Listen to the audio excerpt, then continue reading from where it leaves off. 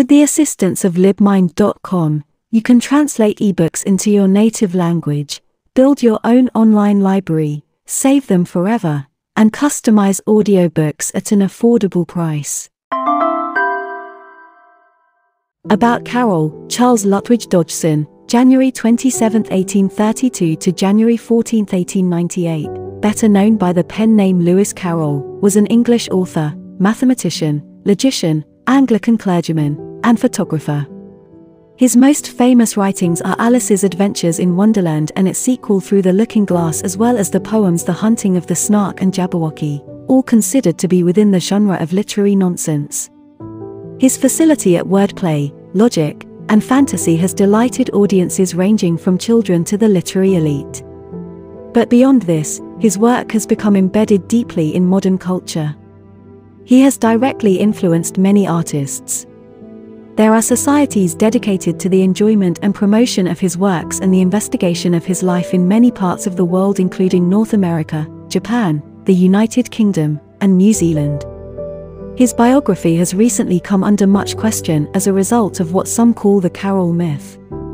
Source: Wikipedia. Chapter 1. Down the rabbit hole. Alice was beginning to get very tired of sitting by her sister on the bank, and of having nothing to do. Once or twice she had peeped into the book her sister was reading, but it had no pictures or conversations in it. And what is the use of a book, thought Alice, without pictures or conversation? So she was considering, in her own mind, as well as she could, for the hot day made her feel very sleepy and stupid, whether the pleasure of making a daisy chain would be worth the trouble of getting up and picking the daisies, when suddenly a white rabbit with pink eyes ran close by her. There was nothing so very remarkable in that, nor did Alice think it so very much out of the way to hear the rabbit say to itself, "Oh dear. Oh dear. I shall be too late." When she thought it over afterwards, it occurred to her that she ought to have wondered at this, but at the time it all seemed quite natural. But when the rabbit actually took a watch out of its waistcoat pocket, and looked at it, and then hurried on, Alice started to her feet, for it flashed across her mind that she had never before seen a rabbit with either a waistcoat pocket, or a watch to take out of it, and, burning with curiosity, she ran across the field after it, and was just in time to see it pop down a large rabbit hole under the hedge. In another moment down went Alice after it, never once considering how in the world she was to get out again. The rabbit hole went straight on like a tunnel for some way, and then dipped suddenly down, so suddenly that Alice had not a moment to think about stopping herself before she found herself falling down what seemed to be a very deep well. Either the well was very deep, or she fell very slowly, for she had plenty of time as she went down to look about her, and to wonder what was going to happen next. First, she tried to look down and make out what she was coming to, but it was too dark to see anything. Then she looked at the sides of the well, and noticed that they were filled with cupboards and bookshelves. Here and there she saw maps and pictures hung upon pegs. She took down a jar from one of the shelves as she passed. It was labeled orange marmalade, but to her great disappointment it was empty. She did not like to drop the jar, for fear of killing somebody underneath, so managed to put it into one of the cupboards as she fell past it. Well, thought Alice to herself, after such a fall as this, I shall think nothing of tumbling downstairs. How brave they'll all think me at home. Why, I wouldn't say anything about it, even if I fell off the top of the house. Which was very likely true. Down, down, down. Would the fall never come to an end? I wonder how many miles I've fallen by this time, she said aloud. I must be getting somewhere near the center of the earth. Let me see. That would be 4,000 miles down, I think, for, you see, Alice had learnt several things of this sort in her lessons in the schoolroom, and though this was not a very good opportunity for showing off her knowledge, as there was no one to listen to her, still it was good practice to say it over. Yes, that's about the right distance, but then I wonder what latitude or longitude I've got to. Alice had no idea what latitude was, or longitude either, but thought they were nice grand words to say. Presently she began again. I wonder if I shall fall right through the earth. How funny it'll seem to come out among the people that walk with their heads downwards. The antipathies, I think. She was rather glad there was no one listening, this time, as it didn't sound at all the right word, but I shall have to ask them what the name of the country is, you know. Please, is this New Zealand? Or Australia? And she tried to curtsy as she spoke, fancy curtsying as you're falling through the air. Do you think you could manage it? And what an ignorant little girl she'll think me for asking. No, it'll never do to ask, perhaps I shall see it written up somewhere. Down, down, down. There was nothing else to do, so Alice soon began talking again. Dinah'll miss me very much tonight, I should think. Dinah was the cat. I hope they'll remember her saucer of milk at tea time. Dinah, my dear. I wish you were down here with me. There are no mice in the air, I'm afraid, but you might catch a bat, and that's very like a mouse, you know. But do cats eat bats, I wonder? And here Alice began to get rather sleepy, and went on saying to herself, in a dreamy sort of way, do cats eat bats? Do cats eat bats, and sometimes do bats eat cats? For, you see, as she couldn't answer either question, it didn't much matter which way she put it. She felt that she was dozing off, and had just begun to dream that she was walking hand in hand with Dinah, and was saying to her, very earnestly, now, Dinah, tell me the truth. Did you ever eat a bat? When suddenly, thump, thump, down she came upon a heap of sticks and dry leaves, and the fall was over. Alice was not a bit hurt, and she jumped up onto her feet in a moment. She looked up, but it was all dark overhead. Before her was another long passage, and the white rabbit was still in sight, hurrying down it. There was not a moment to be lost. Away went Alice like the wind, and was just in time to hear it say, as it turned a corner, oh my ears and whiskers, how late it's getting. She was close behind it when she turned the corner, but the rabbit was no longer to be seen. She found herself in a long, low hall, which was lit up by a row of lamps hanging from the roof. There were doors all round the hall, but they were all locked, and when Alice had been all the way down one side and up the other, trying every door, she walked sadly down the middle, wondering how she was ever to get out again. Suddenly she came upon a little three-legged table, all made of solid glass. There was nothing on it except a tiny golden key, and Alice's first thought was that this might belong to one of the doors of the hall, but, alas! Either the locks were too large, or the key was too small, but at any rate it would not open any of them. However, on the second time round, she came upon a low curtain she had not noticed before, and behind it was a little door about 15 inches high. She tried the little golden key in the lock, and to her great delight it fitted. Alice opened the door and found that it led into a small passage, not much larger than a rat hole. She knelt down and looked along the passage into the loveliest garden you ever saw. How she longed to get out of that dark hall, and wander about among those beds of bright flowers and those cool fountains, but she could not even get her head through the doorway. And even if my head would go through, thought poor Alice, it would be of very little use without my shoulders. Oh, how I wish I could shut up like a telescope. I think I could, if I only know how to begin. For, you see, so many out-of-the-way things had happened lately, that Alice had begun to think that very few things indeed were really impossible. There seemed to be no use in waiting by the little door. So she went back to the table, half hoping she might find another key on it, or at any rate a book of rules for shutting people up like telescopes. This time she found a little bottle on it, which certainly was not here before, said Alice, and tied round the neck of the bottle was a paper label, with the words Drink Me beautifully printed on it in large letters. It was all very well to say drink me, but the wise little Alice was not going to do that in a hurry. No, I'll look first, she said, and see whether it's marked poison or not, for she had read several nice little stories about children who had got burnt, and eaten up by wild beasts, and other unpleasant things, all because they would not remember the simple rules their friends had taught them, such as, that a red-hot poker will burn you if you hold it too long, and that, if you cut your finger very deeply with a knife, it usually bleeds, and she had never forgotten that, if you drink much from a bottle marked poison, it is almost certain to disagree with you, sooner or later. However, this bottle was not marked poison, so Alice ventured to taste it, and, finding it very nice, it had, in fact, a sort of mixed flavor of cherry tart, custard, pineapple, roast turkey, toffee, and hot buttered toast. She very soon finished it off. Asterisk asterisk asterisk asterisk asterisk asterisk asterisk asterisk asterisk asterisk asterisk asterisk asterisk asterisk asterisk asterisk asterisk asterisk asterisk asterisk. What a curious feeling, said Alice. I must be shutting up like a telescope. And so it was indeed. She was now only 10 inches high, and her face brightened up at the thought that she was now the right size for going through the little door into that lovely garden. First, however, she waited for a few minutes to see if she was going to shrink any further. She felt a little nervous about this, for it might end, you know, said Alice to herself, in my going out altogether, like a candle. I wonder what I should be like then. And she tried to fancy what the flame of a candle looks like after the candle is blown out, for she could not remember ever having seen such a thing after a while. Finding that nothing more happened, she decided on going into the garden at once, but, alas for poor Alice. When she got to the door, she found she had forgotten the little golden key, and when she went back to the table for it, she found she could not possibly reach it. She could see it quite plainly through the glass, and she tried her best to climb up one of the legs of the table, but it was too slippery, and when she had tired herself out with trying, the poor little thing sat down and cried. Come, there's no use in crying like that, said Alice to herself rather sharply.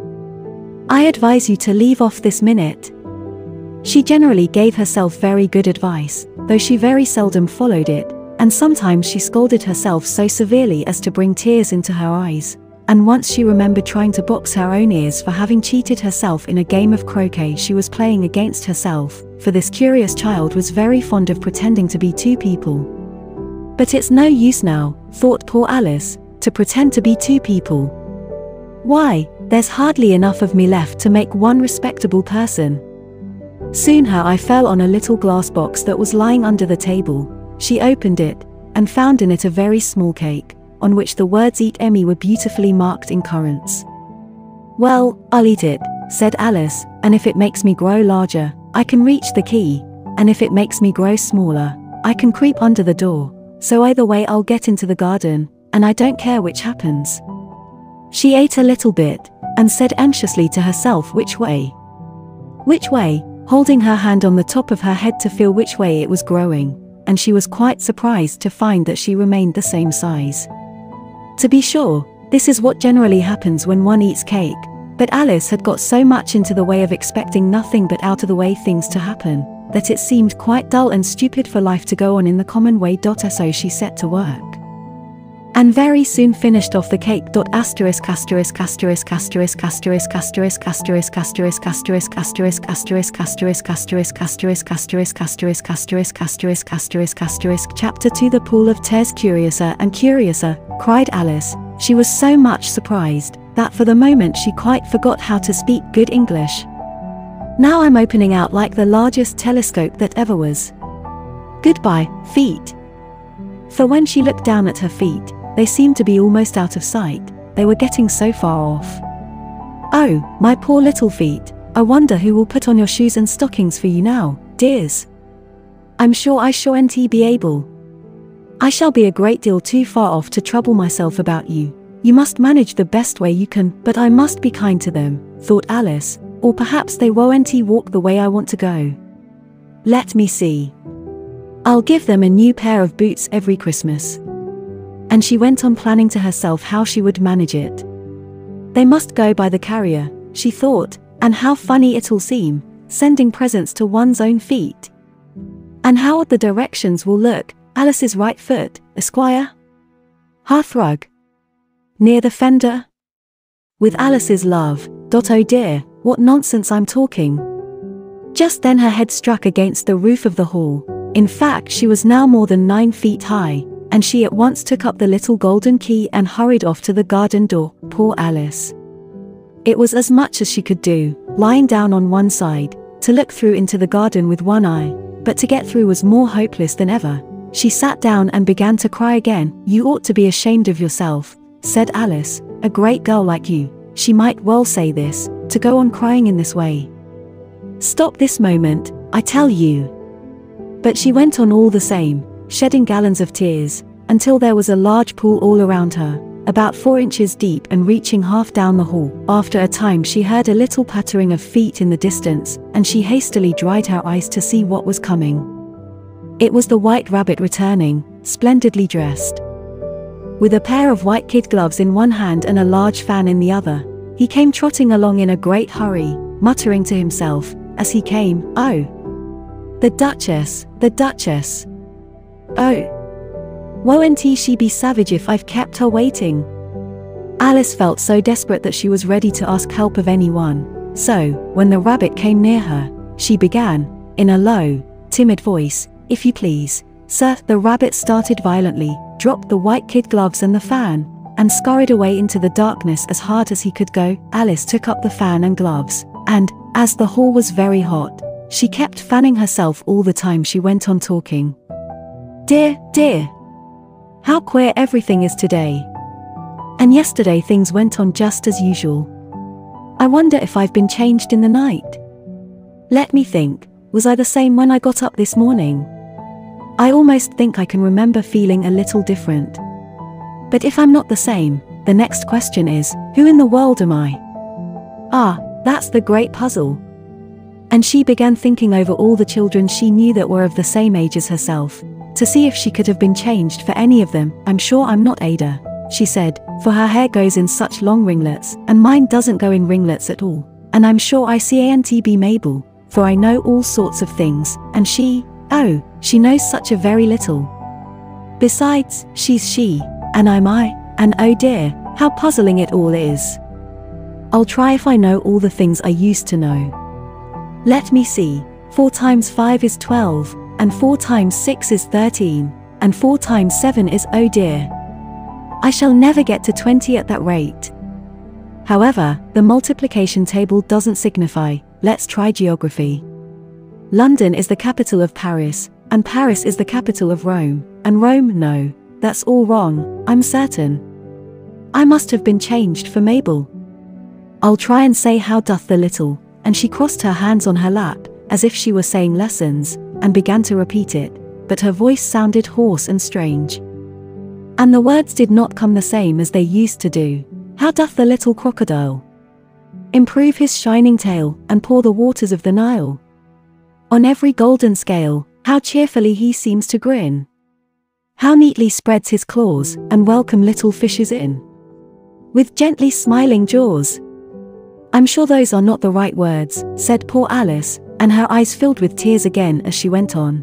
"I must be Mabel after all, and I shall have to go and live in that poky little house, and have next to no toys to play with, and oh, ever so many lessons to learn. No, I've made up my mind about it. If I'm Mabel, I'll stay down here.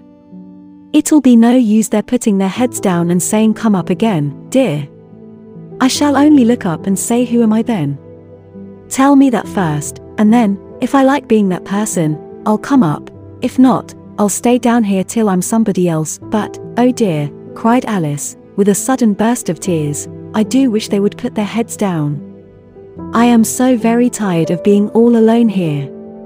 As she said this she looked down at her hands, and was surprised to see that she had put on one of the rabbit's little white kid gloves while she was talking.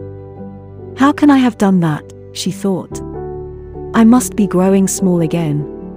She got up and went to the table to measure herself by it, and found that, as nearly as she could guess, she was now about 2 feet high, and was going on shrinking rapidly. She soon found out that the cause of this was the fan she was holding, and she dropped it hastily, just in time to save herself from shrinking away altogether. "That was a narrow escape," said Alice, a good deal frightened at the sudden change, but very glad to find herself still in existence. "And now for the garden." And she ran with all speed back to the little door, but, alas! The little door was shut again, and the little golden key was lying on the glass table as before. "And things are worse than ever," thought the poor child, "for I never was so small as this before. Never. And I declare it's too bad, that it is." As she said these words her foot slipped, and in another moment, splash! She was up to her chin in salt water. Her first idea was that she had somehow fallen into the sea, and in that case I can go back by railway, she said to herself. Alice had been to the seaside once in her life, and had come to the general conclusion that, wherever you go to on the English coast, you find a number of bathing machines in the sea, some children digging in the sand with wooden spades, then a row of lodging houses, and behind them a railway station. However, she soon made out that she was in the pool of tears which she had wept when she was 9 feet high. "I wish I hadn't cried so much," said Alice, as she swam about, trying to find her way out. "I shall be punished for it now, I suppose, by being drowned in my own tears. That will be a queer thing, to be sure. However, everything is queer today." Just then she heard something splashing about in the pool a little way off, and she swam nearer to make out what it was. At first she thought it must be a walrus or hippopotamus, but then she remembered how small she was now, and she soon made out that it was only a mouse, that had slipped in like herself. Would it be of any use, now, thought Alice, to speak to this mouse? Everything is so out of the way down here, that I should think very likely it can talk. At any rate, there's no harm in trying. So she began, "Oh mouse, do you know the way out of this pool? I am very tired of swimming about here, oh mouse." Alice thought this must be the right way of speaking to a mouse. She had never done such a thing before, but she remembered having seen, in her brother's Latin grammar, a mouse of a mouse, to a mouse, oh mouse. The mouse looked at her rather inquisitively, and seemed to her to wink with one of its little eyes, but it said nothing. "Perhaps it doesn't understand English," thought Alice. "I dare say it's a French mouse, come over with William the Conqueror." 4. With all her knowledge of history, Alice had no very clear notion how long ago anything had happened. So she began again, "Oh youest marchat," which was the first sentence in her French lesson book. The mouse gave a sudden leap out of the water, and seemed to quiver all over with fright. "Oh, I beg your pardon," cried Alice hastily, afraid that she had hurt the poor animal's feelings. "I quite forgot you didn't like cats." "Not like cats," cried the mouse in a shrill, passionate voice. "Would you like cats, if you were me?" "Well, perhaps not," said Alice in a soothing tone. "Don't be angry about it. And yet I wish I could show you our cat Dinah. I think you'd take a fancy to cats, if you could only see her. She is such a dear quiet thing," Alice went on, half to herself, as she swam lazily about in the pool, "and she sits purring so nicely by the fire, licking her paws and washing her face, and she is such a nice soft thing to nurse, and she's such a capital one for catching mice." "Oh, I beg your pardon," cried Alice again, for this time the mouse was bristling all over, and she felt certain it must be really offended. "We won't talk about her any more if you'd rather not." "We indeed," cried the mouse, who was trembling down to the end of his tail. "As if I would talk on such a subject. Our family always hated cats, nasty, low, vulgar things. Don't let me hear the name again." "I won't indeed," said Alice, in a great hurry to change the subject of conversation. Are you fond of dogs?" The mouse did not answer, so Alice went on eagerly, "There is such a nice little dog, near our house, I should like to show you. A little bright-eyed terrier, you know, with such long curly brown hair. And it'll fetch things when you throw them, and it'll sit up and beg for its dinner, and all sorts of things. I can't remember half of them, and it belongs to a farmer, you know, and he says it's so useful, it's worth £100. He says it kills all the rats and oh dear," cried Alice in a sorrowful tone. "I'm afraid I've offended it again." For the mouse was swimming away from her as hard as it could go, and making quite a commotion in the pool as it went. So she called softly after it, "Mouse dear, do come back again, and we won't talk about cats, or dogs either, if you don't like them." When the mouse heard this, it turned round and swam slowly back to her. Its face was quite pale, with passion, Alice thought, and it said, in a low trembling voice, "Let us get to the shore, and then I'll tell you my history, and you'll understand why it is I hate cats and dogs." It was high time to go, for the pool was getting quite crowded with the birds and animals that had fallen into it. There were a duck and a dodo, a lory and an eaglet, and several other curious creatures. Alice led the way, and the whole party swam to the shore. Chapter 3: A Caucus Race and a Long Tail. They were indeed a queer-looking party that assembled on the bank, the birds with draggled feathers, the animals with their fur clinging close to them, and all dripping wet. Cross, and uncomfortable. The first question, of course, was how to get dry again. They had a consultation about this, and after a few minutes it seemed quite natural to Alice to find herself talking familiarly with them, as if she had known them all her life. Indeed, she had quite a long argument with the Laurie, who at last turned sulky, and would only say, "I'm older than you, and must know better." And this Alice would not allow, without knowing how old it was, and, as the Laurie positively refused to tell its age, there was no more to be said. At last the mouse, who seemed to be a person of authority among them, called out, "Sit down, all of you, and listen to me. I'll soon make you dry enough." They all sat down at once, in a large ring, with the mouse in the middle. Alice kept her eyes anxiously fixed on it, for she felt sure she would catch a bad cold if she did not get dry very soon. "Ahem," said the mouse with an important air. "Are you all ready? This is the driest thing I know." Silence all round. "If you please." William the Conqueror, whose cause was favoured by the Pope, was soon submitted to by the English, who wanted leaders, and had been of late much accustomed to usurpation and conquest. "Edwin and Morcar, the Earls of Mercia and Northumbria." "Ah," said the Laurie, with a shiver. "I beg your pardon," said the mouse, frowning, but very politely. "Did you speak?" "Not I," said the Laurie, hastily. "I thought you did," said the mouse. "I proceed."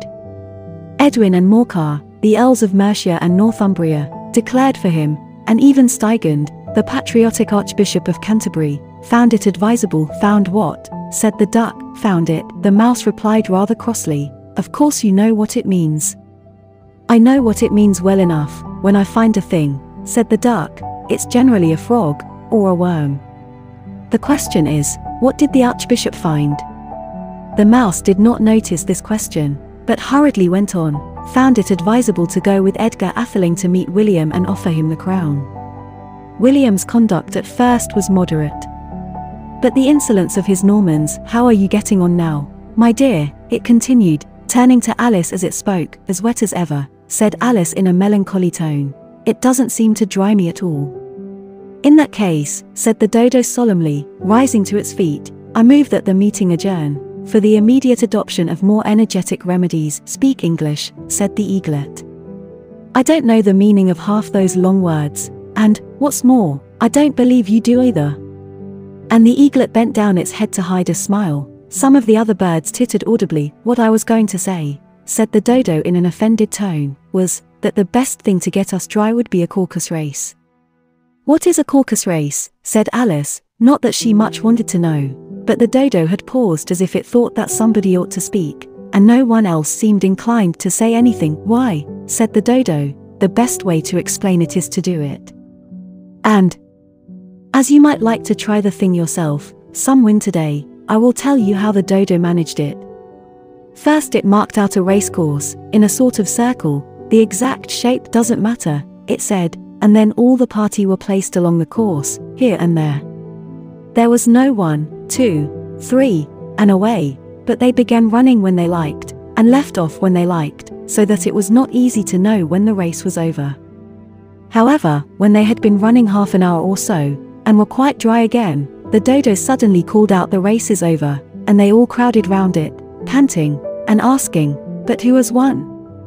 This question the dodo could not answer without a great deal of thought, and it sat for a long time with one finger pressed upon its forehead, the position in which you usually see Shakespeare, in the pictures of him, while the rest waited in silence. At last the dodo said, 'Everybody has won, and all must have prizes.'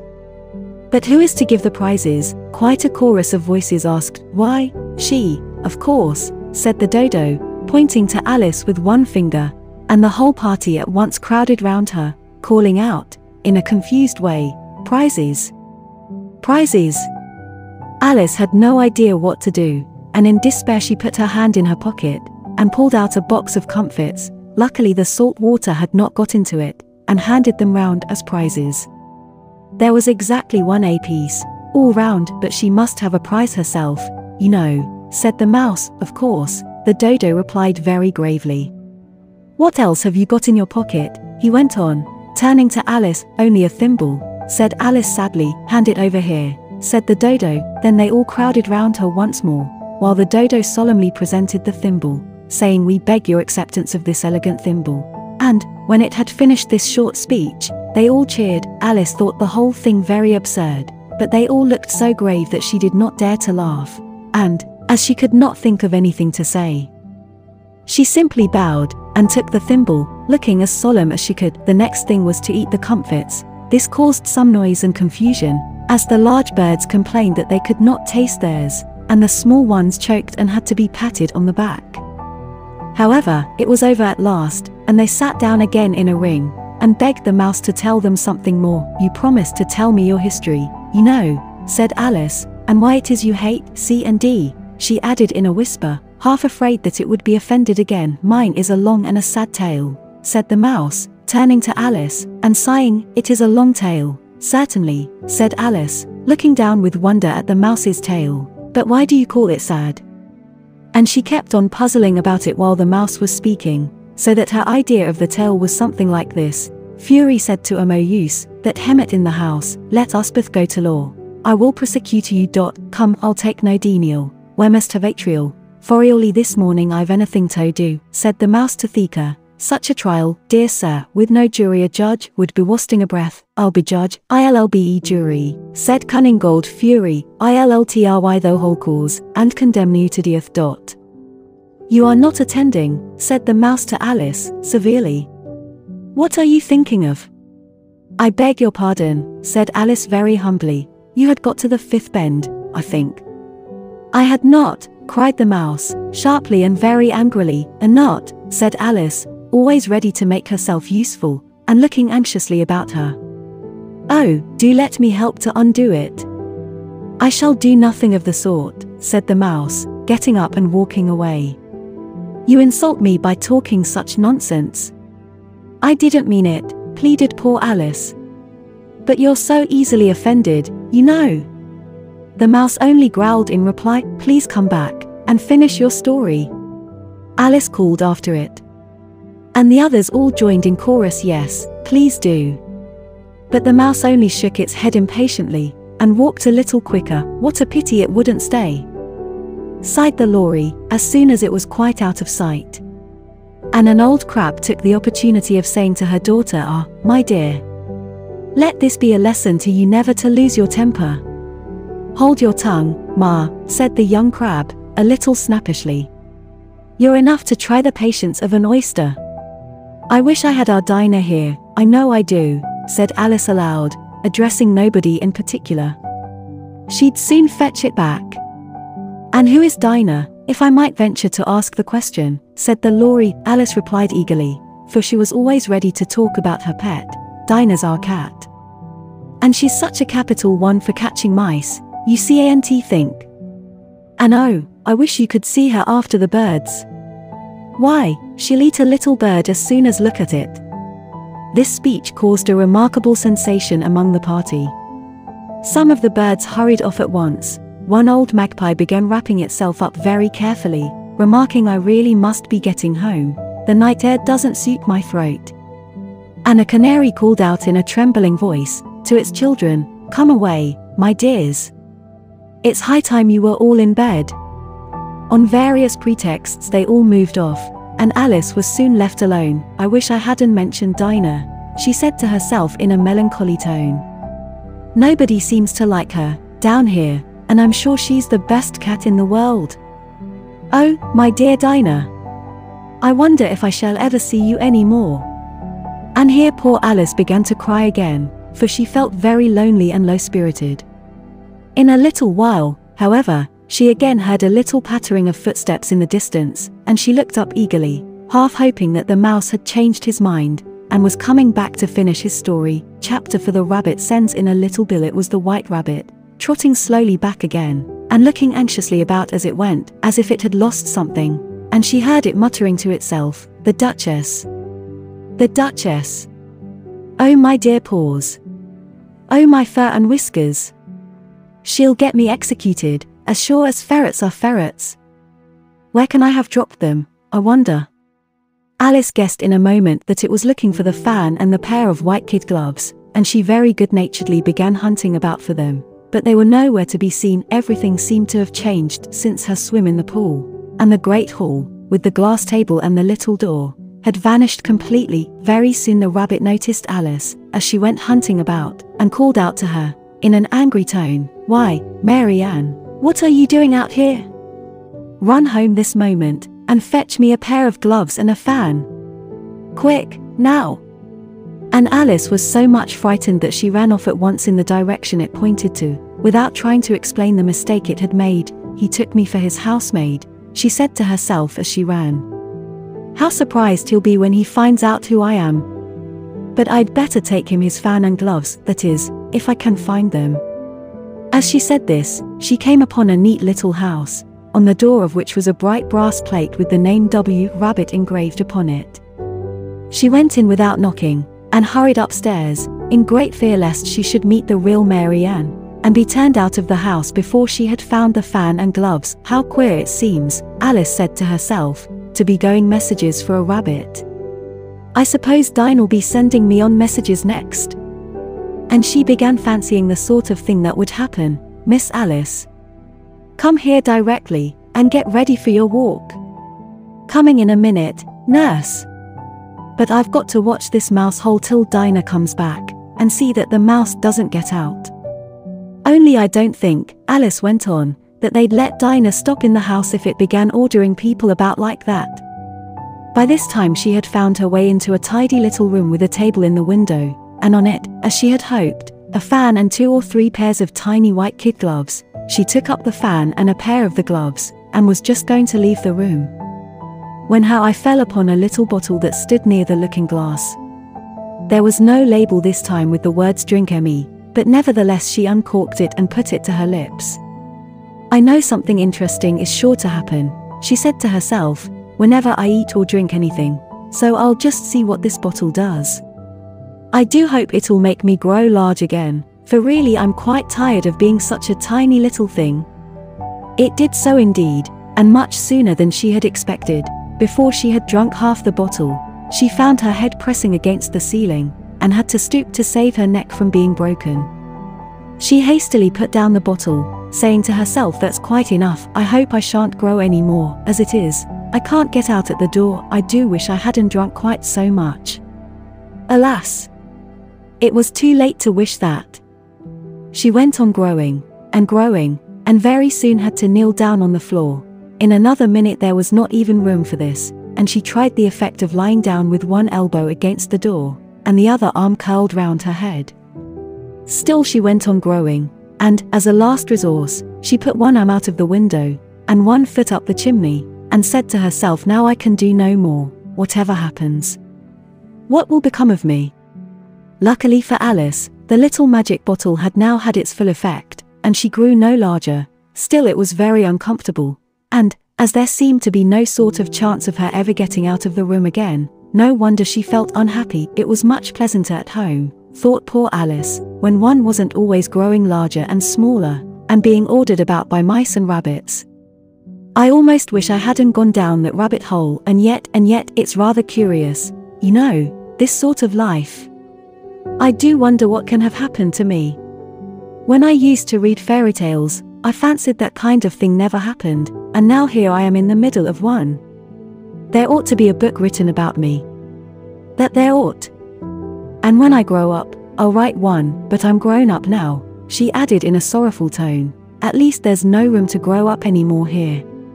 But then," thought Alice, "shall I never get any older than I am now? That'll be a comfort, one way, never to be an old woman, but then always to have lessons to learn. Oh, I shouldn't like that." "Oh, you foolish Alice," she answered herself. "How can you learn lessons in here? Why, there's hardly room for you, and no room at all for any lesson books." And so she went on, taking first one side and then the other, and making quite a conversation of it altogether. But after a few minutes she heard a voice outside, and stopped to listen. "Mary Ann. Mary Ann," said the voice. "Fetch me my gloves this moment." Then came a little pattering of feet on the stairs. Alice knew it was the rabbit coming to look for her, and she trembled till she shook the house, quite forgetting that she was now about 1,000 times as large as the rabbit, and had no reason to be afraid of it. Presently the rabbit came up to the door, and tried to open it. But, as the door opened inwards, and Alice's elbow was pressed hard against it, that attempt proved a failure. Alice heard it say to itself, "Then I'll go round and get in at the window."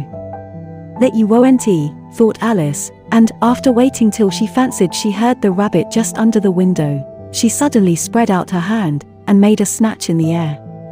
She did not get hold of anything, but she heard a little shriek and a fall, and a crash of broken glass, from which she concluded that it was just possible it had fallen into a cucumber frame, or something of the sort. Next came an angry voice, the rabbit's, "Pat! Pat! Where are you?" And then a voice she had never heard before, "Sure then, I'm here. Digging for apples, Your Honor." "Digging for apples, indeed," said the rabbit angrily. "Here. Come and help me out of this." Sounds of more broken glass. "Now tell me, Pat, what's that in the window?" "Sure. It's an arm, Your Honor." He pronounced it Aram. "An arm, you goose. Who ever saw one that size? Why, it fills the whole window." "Sure, it does, Your Honor, but it's an arm for all that." "Well, it's got no business there, at any rate. Go and take it away." There was a long silence after this, and Alice could only hear whispers now and then, such as, "Sure, I don't like it, Your Honor, at all, at all. Do as I tell you, you coward," and at last she spread out her hand again, and made another snatch in the air. This time there were 2 little shrieks, and more sounds of broken glass. "What a number of cucumber frames there must be," thought Alice. "I wonder what they'll do next. As for pulling me out of the window, I only wish they could. I'm sure I don't want to stay in here any longer." She waited for some time without hearing anything more. At last came a rumbling of little cartwheels, and the sound of a good many voices all talking together. She made out the words, "Where's the other ladder? Why, I hadn't to bring but one. Bill's got the other, Bill. Fetch it here, lad, here, put 'em up at this corner, no, tie 'em together first, they don't reach half high enough yet, oh. They'll do well enough. Don't be particular, here, Bill. Catch hold of this rope, will the roof bear, mind that loose slate, oh, it's coming down. Heads below." A loud crash. "Now, who did that? It was Bill, I fancy. Who's to go down the chimney? Nay, I shan't." "You do it, that I won't. Then, Bill's got to go down here, Bill. The master says you've got to go down the chimney." "Oh. So Bill's got to come down the chimney, has he?" said Alice to herself. "Why, they seem to put everything upon Bill. I wouldn't be in Bill's place for a good deal. This fireplace is narrow, to be sure, but I think I can kick a little."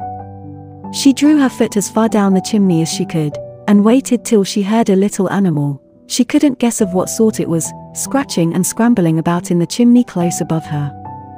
Then, saying to herself, "This is Bill," she gave one sharp kick, and waited to see what would happen next. The first thing she heard was a general chorus of "There goes Bill," then the rabbit's voice alone, "Catch him, you by the hedge," then silence, and then another confusion of voices, "Hold up his head, Brandy now, don't choke him, how was it, old fellow?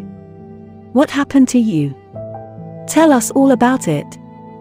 Last came a little feeble, squeaking voice, "That's Bill," thought Alice. "Well, I hardly know no more.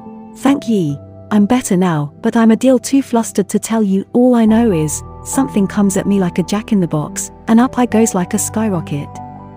"So you did, old fellow," said the others. "We must burn the house down," said the rabbit's voice, and Alice called out as loud as she could, "If you do, I'll set Dinah at you." There was a dead silence instantly, and Alice thought to herself, "I wonder what they will do next. If they had any sense, they'd take the roof off." After a minute or two, they began moving about again, and Alice heard the rabbit say, "A barrowful will do, to begin with." A barrowful of what, thought Alice. But she had not long to doubt, for the next moment a shower of little pebbles came rattling in at the window, and some of them hit her in the face. "I'll put a stop to this," she said to herself, and shouted out, "You'd better not do that again," which produced another dead silence. Alice noticed, with some surprise, that the pebbles were all turning into little cakes as they lay on the floor, and a bright idea came into her head. "If I eat one of these cakes," she thought, "it's sure to make some change in my size, and, as it can't possibly make me larger, it must make me smaller, I suppose." So she swallowed one of the cakes, and was delighted to find that she began shrinking directly. As soon as she was small enough to get through the door, she ran out of the house, and found quite a crowd of little animals and birds waiting outside. The poor little lizard, Bill, was in the middle, being held up by 2 guinea pigs, who were giving it something out of a bottle. They all made a rush at Alice the moment she appeared, but she ran off as hard as she could, and soon found herself safe in a thick wood. "The first thing I've got to do," said Alice to herself, as she wandered about in the wood, "is to grow to my right size again, and the second thing is to find my way into that lovely garden. I think that will be the best plan." It sounded an excellent plan, no doubt, and very neatly and simply arranged. The only difficulty was that she had not the smallest idea how to set about it, and, while she was peering about anxiously among the trees, a little sharp bark just over her head made her look up in a great hurry. An enormous puppy was looking down at her with large round eyes, and feebly stretching out one paw, trying to touch her. "Poor little thing," said Alice, in a coaxing tone, and she tried hard to whistle to it, but she was terribly frightened all the time at the thought that it might be hungry, in which case it would be very likely to eat her up. In spite of all her coaxing, hardly knowing what she did, she picked up a little bit of stick, and held it out to the puppy, whereupon the puppy jumped into the air off all its feet at once, with a yelp of delight, and rushed at the stick, and made believe to worry it. Then Alice dodged behind a great thistle, to keep herself from being run over, and the moment she appeared on the other side, the puppy made another rush at the stick, and tumbled head over heels in its hurry to get hold of it. Then Alice, thinking it was very like having a game of play with a cart horse, and expecting every moment to be trampled under its feet, ran round the thistle again. Then the puppy began a series of short charges at the stick, running a very little way forwards each time and a long way back, and barking hoarsely all the while, till at last it sat down a good way off, panting, with its tongue hanging out of its mouth, and its great eyes half shut. This seemed to Alice a good opportunity for making her escape, so she set off at once, and ran till she was quite tired and out of breath, until the puppy's bark sounded quite faint in the distance. "And yet what a dear little puppy it was," said Alice, as she leant against a buttercup to rest herself, and fanned herself with one of the leaves. "I should have liked teaching it tricks very much, if I'd only been the right size to do it. Oh dear! I'd nearly forgotten that I've got to grow up again. Let me see, how is it to be managed?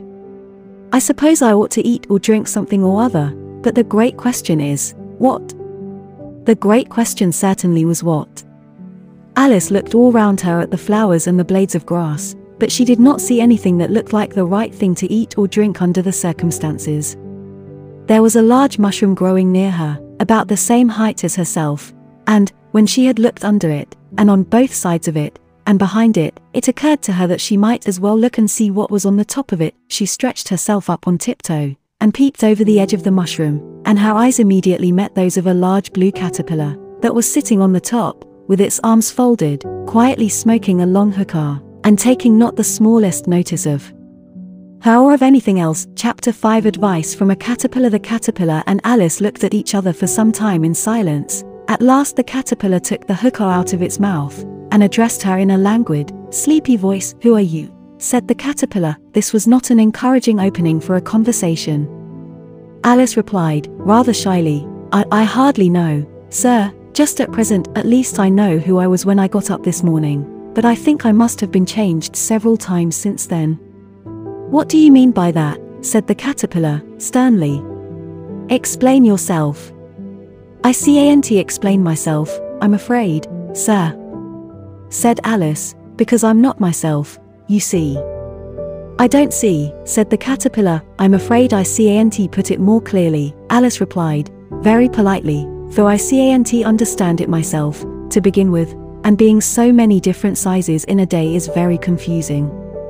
"It isn't," said the caterpillar. "Well, perhaps you haven't found it so yet," said Alice, But when you have to turn into a chrysalis, you will someday, you know, and then after that into a butterfly, I should think you'll feel it a little queer, won't you?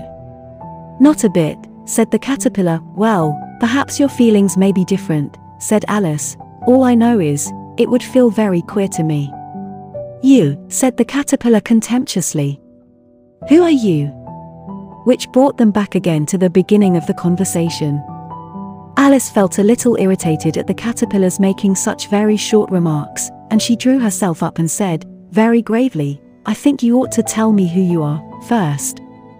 Why, said the caterpillar. Here was another puzzling question, and, as Alice could not think of any good reason, and as the caterpillar seemed to be in a very unpleasant state of mind, she turned away. Come back, the caterpillar called after her. I've something important to say. This sounded promising, certainly. Alice turned and came back again. Keep your temper, said the caterpillar. Is that all? Said Alice, swallowing down her anger as well as she could. No, said the caterpillar. Alice thought she might as well wait, as she had nothing else to do, and perhaps after all it might tell her something worth hearing. For some minutes it puffed away without speaking, but at last it unfolded its arms, took the hookah out of its mouth again, and said, So you think you're changed, do you? I'm afraid I am, sir, said Alice. I can't remember things as I used, and I don't keep the same size for 10 minutes together. Can't remember what things, said the caterpillar. Well, I've tried to say how doth the little busy bee. But it all came different. Alice replied in a very melancholy voice. Repeat. You are old, Father William, said the caterpillar. Alice folded her hands, and began. You are old, Father William, the young man said. And your hair has become very white, and yet you incessantly stand on your head. Do you think, at your age, it is right? In my youth, Father William replied to his son.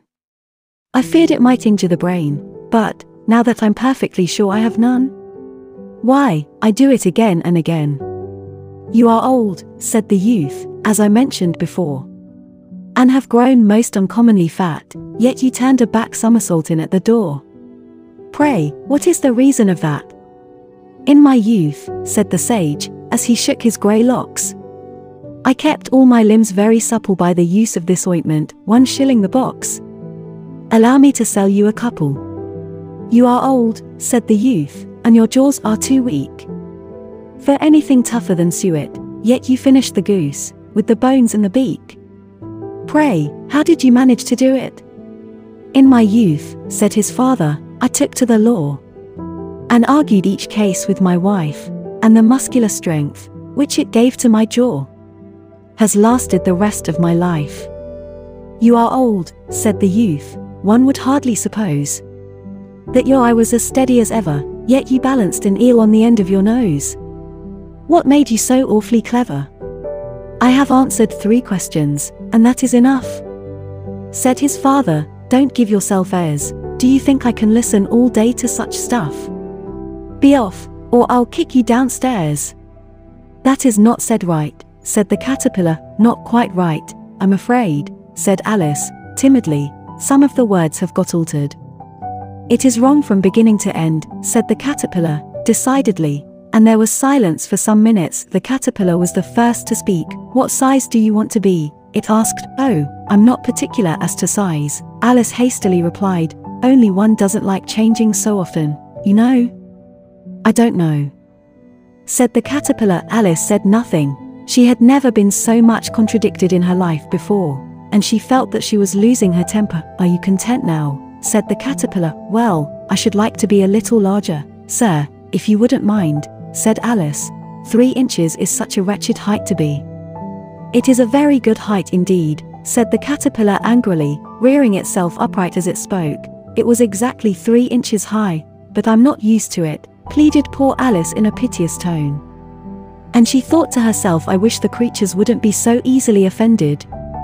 You'll get used to it in time, said the caterpillar, and it put the hookah into its mouth, and began smoking again. This time Alice waited patiently until it chose to speak again. In a minute or two the caterpillar took the hookah out of its mouth, and yawned once or twice, and shook itself. Then it got down off the mushroom, and crawled away in the grass, merely remarking, as it went, one side will make you grow taller, and the other side will make you grow shorter. One side of what?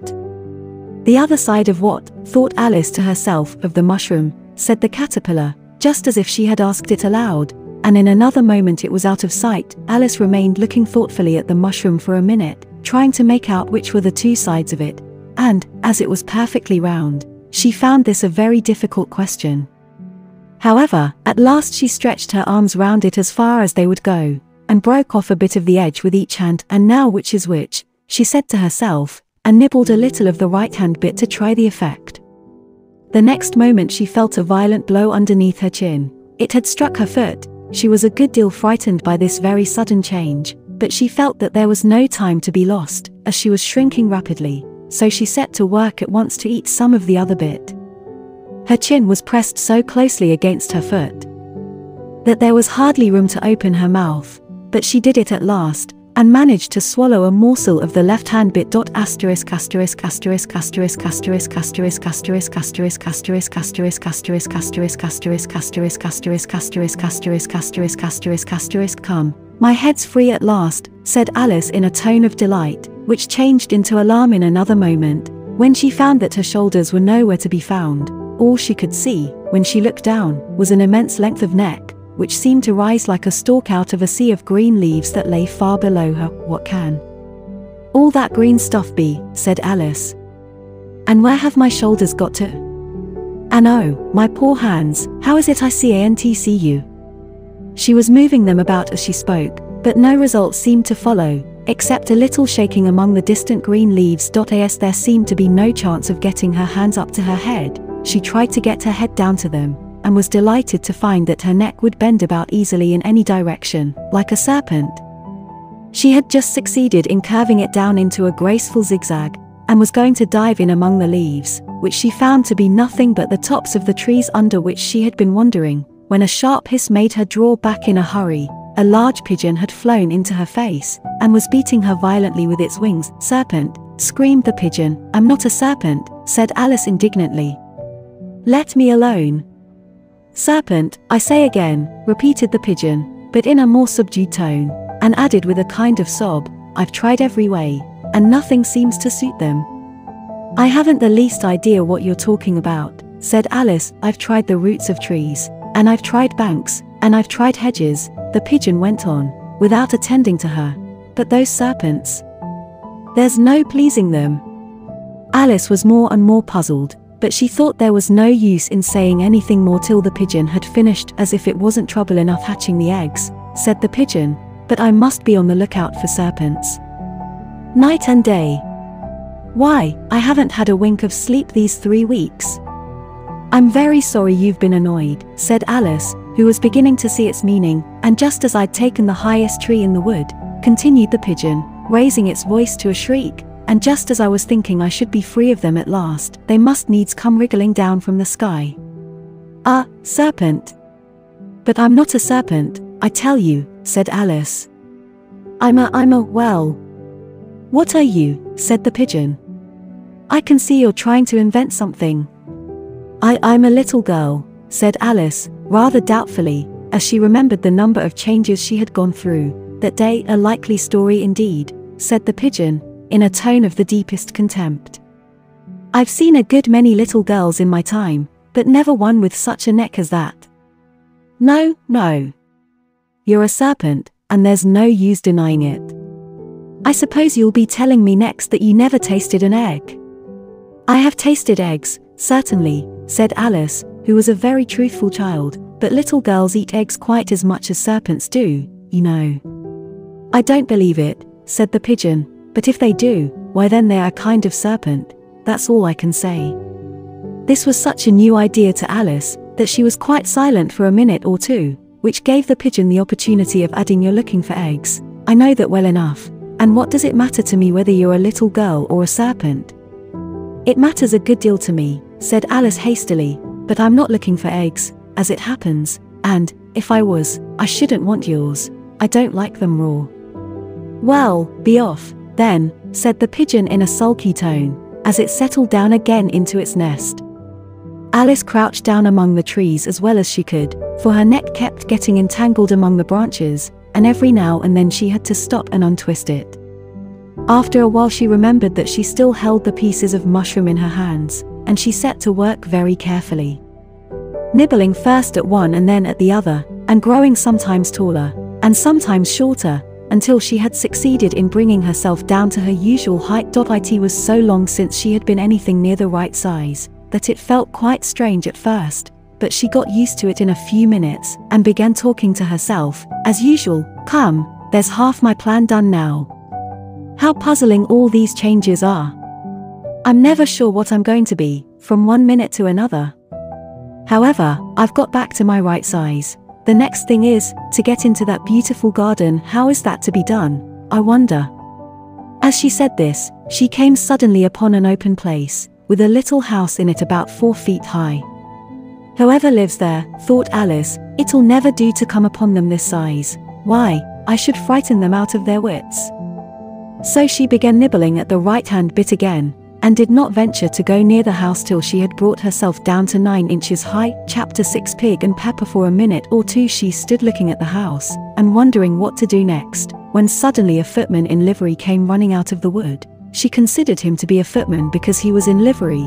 Otherwise, judging by his face only, she would have called him a fish, and rapped loudly at the door with his knuckles. It was opened by another footman in livery, with a round face, and large eyes like a frog, and both footmen, Alice noticed, had powdered hair that curled all over their heads.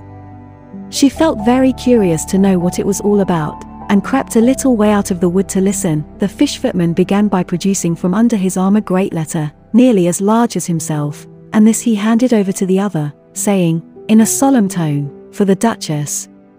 An invitation from the Queen to play croquet.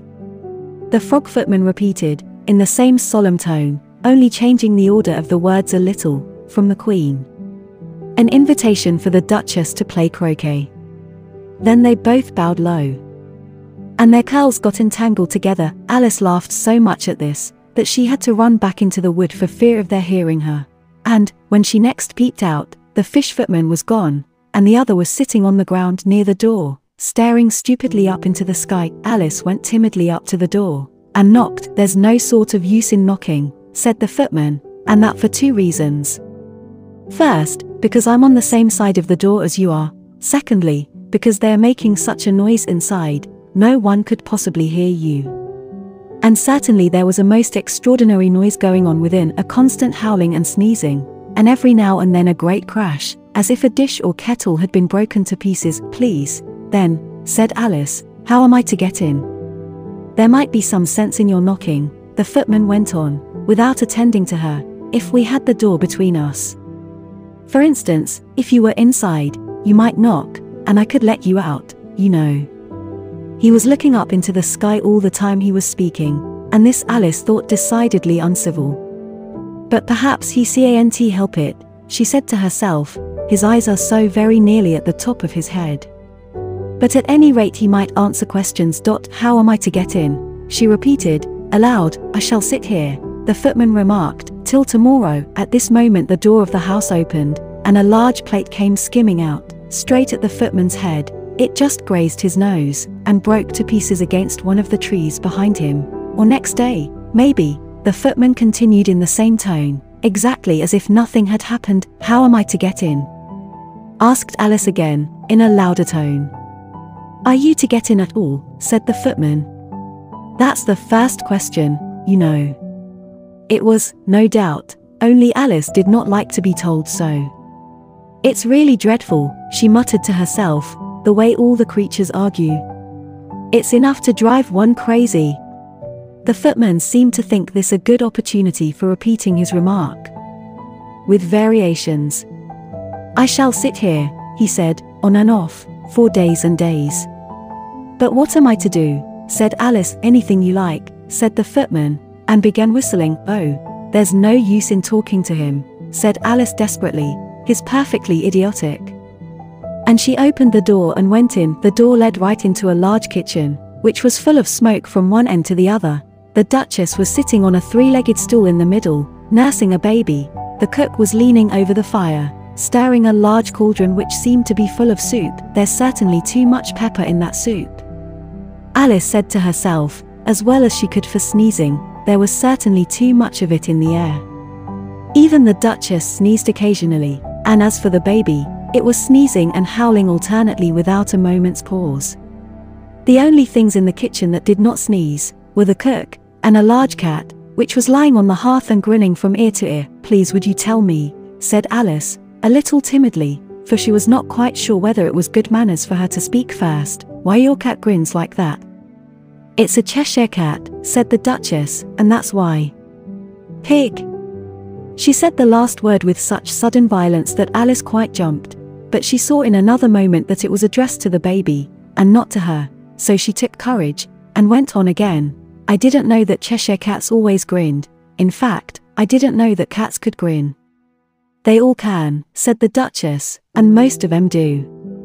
"I don't know of any that do," Alice said very politely, feeling quite pleased to have got into a conversation. "You don't know much," said the Duchess, "and that's a fact." Alice did not at all like the tone of this remark, and thought it would be as well to introduce some other subject of conversation. While she was trying to fix on one, the cook took the cauldron of soup off the fire, and at once set to work throwing everything within her reach at the Duchess and the baby. The fire irons came first. Then followed a shower of saucepans, plates, and dishes. The Duchess took no notice of them even when they hit her, and the baby was howling so much already, that it was quite impossible to say whether the blows hurt it or not. "Oh, please mind what you're doing," cried Alice, jumping up and down in an agony of terror. "Oh, there goes his precious nose," as an unusually large saucepan flew close by it, and very nearly carried it off. "If everybody minded their own business," the Duchess said, in a hoarse growl, "the world would go round a deal faster than it does." "Which would not be an advantage," said Alice, who felt very glad to get an opportunity of showing off a little of her knowledge. "Just think of what work it would make with the day and night. You see, the Earth takes 24 hours to turn round on its axis." "Talking of axes," said the Duchess, "chop off her head." Alice glanced rather anxiously at the cook, to see if she meant to take the hint, but the cook was busily stirring the soup, and seemed not to be listening, so she went on again. 24 hours, I think, or is it 12? "Oh, don't bother me," said the Duchess. "I never could abide figures." And with that she began nursing her child again, singing a sort of lullaby to it as she did so, and giving it a violent shake at the end of every line. "Speak roughly to your little boy. And beat him when he sneezes. He only does it to annoy? Because he knows it teases." Chorus, in which the cook and the baby joined. "Wow. Wow. Wow." While the Duchess sang the second verse of the song, she kept tossing the baby violently up and down, and the poor little thing howled so, that Alice could hardly hear the words. "I speak severely to my boy. I beat him when he sneezes. For he can thoroughly enjoy the pepper when he pleases." Chorus. "Wow. Wow. Wow. Here. You may nurse it a bit, if you like," the Duchess said to Alice, flinging the baby at her as she spoke. "I must go and get ready to play croquet with the Queen." And she hurried out of the room. The cook threw a frying pan after her as she went, but it just missed her. Alice caught the baby with some difficulty, as it was a queer-shaped little creature, and held out its arms and legs in all directions, just like a starfish, thought Alice. The poor little thing was snorting like a steam engine when she caught it, and kept doubling itself up and straightening itself out again, so that altogether, for the first minute or two, it was as much as she could do to hold it.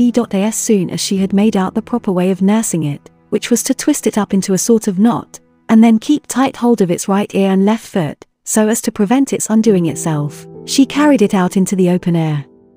"If I don't take this child away with me," thought Alice, "they're sure to kill it in a day or two.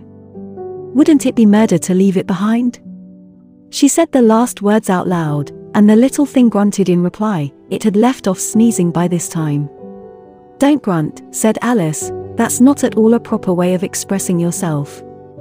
The baby grunted again, and Alice looked very anxiously into its face to see what was the matter with it. There could be no doubt that it had a very turn-up nose, much more like a snout than a real nose. Also its eyes were getting extremely small for a baby, Altogether, Alice did not like the look of the thing at all. But perhaps it was only sobbing, she thought, and looked into its eyes again, to see if there were any tears. No, there were no tears. If you're going to turn into a pig, my dear, said Alice, seriously, I'll have nothing more to do with you. Mind now. The poor little thing sobbed again, or grunted, it was impossible to say which, and they went on for some while in silence. Alice was just beginning to think to herself, now, what am I to do with this creature, when I get it home, when it grunted again, so violently, that she looked down into its face in some alarm. This time there could be no mistake about it. It was neither more nor less than a pig, and she felt that it would be quite absurd for her to carry it any further. So she set the little creature down, and felt quite relieved to see it trot away quietly into the wood. If it had grown up, she said to herself, it would have made a dreadfully ugly child, but it makes rather a handsome pig, I think. And she began thinking over other children she knew, who might do very well as pigs, and was just saying to herself if one only knew the right way to change them, when she was a little startled by seeing the Cheshire Cat sitting on a bough of a tree a few yards off. The cat only grinned when it saw Alice. It looked good-natured, she thought, still it had very long claws and a great many teeth, so she felt that it ought to be treated with respect. Cheshire Puss, she began, rather timidly, as she did not at all know whether it would like the name. However, it only grinned a little wider. Come, it's pleased so far, thought Alice, and she went on. Would you tell me, please, which way I ought to go from here?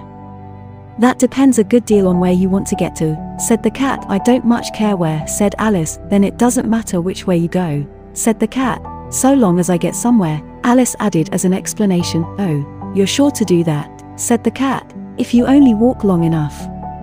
Alice felt that this could not be denied, so she tried another question. What sort of people live about here? In that direction, the cat said, waving its right paw round, lives a hatter, and in that direction, waving the other paw, lives a March hare.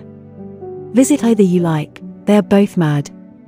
But I don't want to go among mad people, Alice remarked. Oh, you can't help that, said the cat, we're all mad here. I'm mad. You're mad. How do you know I'm mad, said Alice. You must be, said the cat, or you wouldn't have come here. Alice didn't think that proved it at all. However, she went on, and how do you know that you're mad? To begin with, said the cat, a dog's not mad. You grant that? I suppose so, said Alice. Well, then, the cat went on, you see, a dog growls when it's angry, and wags its tail when it's pleased. Now I growl when I'm pleased, and wag my tail when I'm angry.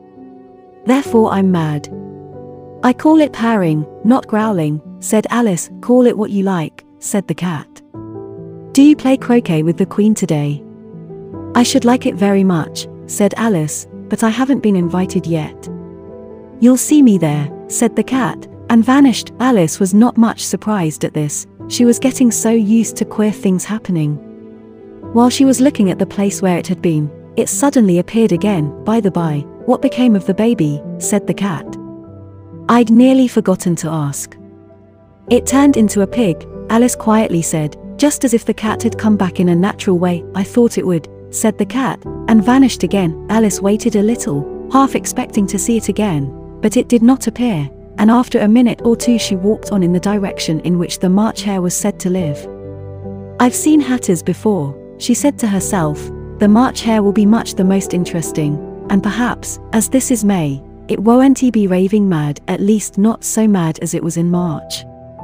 As she said this, she looked up, and there was the cat again, sitting on a branch of a tree. Did you say pig, or fig, said the cat. I said pig, replied Alice, and I wish you wouldn't keep appearing and vanishing so suddenly, you make one quite giddy. All right, said the cat, and this time it vanished quite slowly, beginning with the end of the tail, and ending with the grin, which remained some time after the rest of it had gone. Well, I've often seen a cat without a grin, thought Alice, but a grin without a cat. It's the most curious thing I ever saw in all my life. She had not gone much farther before she came in sight of the house of the March hare. She thought it must be the right house, because the chimneys were shaped like ears and the roof was thatched with fur. It was so large a house that she did not like to go nearer till she had nibbled some more of the left-hand bit of mushroom, and raised herself to about 2 feet high. Even then she walked up towards it rather timidly, saying to herself, suppose it should be raving mad after all. I almost wish I'd gone to see the Hatter instead. Chapter 7. A mad tea party. There was a table set out under a tree in front of the house, and the March Hare and the Hatter were having tea at it. A dormouse was sitting between them, fast asleep, and the other two were using it as a cushion, resting their elbows on it, and talking over its head. Very uncomfortable for the dormouse, thought Alice, only as it's asleep, I suppose it doesn't mind. The table was a large one, but the three were all crowded together at one corner of it. No room. No room, they cried out when they saw Alice coming. There's plenty of room, said Alice indignantly, and she sat down in a large armchair at one end of the table. Have some wine, the March Hare said in an encouraging tone. Alice looked all round the table, but there was nothing on it but tea. I don't see any wine, she remarked. There isn't any, said the March Hare. Then it wasn't very civil of you to offer it, said Alice angrily. It wasn't very civil of you to sit down without being invited, said the March Hare. I didn't know it was your table, said Alice. It's late for a great many more than 3. Your hair wants cutting, said the Hatter. He had been looking at Alice for some time with great curiosity, and this was his first speech. You should learn not to make personal remarks, Alice said with some severity. It's very rude. The Hatter opened his eyes very wide on hearing this, but all he said was, why is a raven like a writing desk? Come, we shall have some fun now, thought Alice.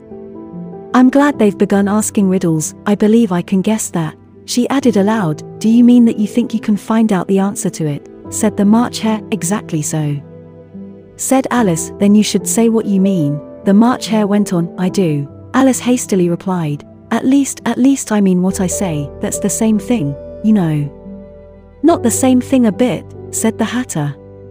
You might just as well say that I see what I eat is the same thing as I eat what I see. You might just as well say, added the March Hare, that I like what I get is the same thing as I get what I like. You might just as well say, added the Dormouse, who seemed to be talking in its sleep, that I breathe when I sleep is the same thing as I sleep when I breathe. It is the same thing with you, said the Hatter, and here the conversation dropped, and the party sat silent for a minute, while Alice thought over all she could remember about ravens and writing desks, which wasn't much. The Hatter was the first to break the silence. What day of the month is it? He said, turning to Alice. He had taken his watch out of his pocket, and was looking at it uneasily, shaking it every now and then, and holding it to his ear. Alice considered a little, and then said the 4th. 2 days wrong, sighed the Hatter. I told you butter wouldn't suit the works, he added, looking angrily at the March Hare. It was the best butter, the March Hare meekly replied. Yes, but some crumbs must have got in as well, the Hatter grumbled. You shouldn't have put it in with the bread knife. The March Hare took the watch and looked at it gloomily, then he dipped it into his cup of tea, and looked at it again, but he could think of nothing better to say than his first remark. It was the best butter, you know. Alice had been looking over his shoulder with some curiosity. What a funny watch, she remarked. It tells the day of the month, and doesn't tell what o'clock it is. Why should it? Muttered the Hatter. Does your watch tell you what year it is? Of course not, Alice replied very readily, but that's because it stays the same year for such a long time together. Which is just the case with mine, said the Hatter. Alice felt dreadfully puzzled. The Hatter's remark seemed to her to have no sort of meaning in it, and yet it was certainly English. I don't quite understand you, she said, as politely as she could. The Dormouse is asleep again, said the Hatter, and he poured a little hot tea upon its nose. The Dormouse shook its head impatiently, and said, without opening its eyes, of course, just what I was going to remark myself. Have you guessed the riddle yet? The Hatter said, turning to Alice again. No, I give it up, Alice replied. What's the answer? I haven't the slightest idea, said the Hatter. Nor I, said the March Hare. Alice sighed wearily. I think you might do something better with the time, she said, than waste it in asking riddles that have no answers. If you knew time as well as I do, said the Hatter, you wouldn't talk about wasting it. It's him. I don't know what you mean, said Alice. Of course you don't, the Hatter said. tossing his head contemptuously. "I dare say you never even spoke to time." "Perhaps not," Alice cautiously replied, "but I know I have to beat time when I learn music."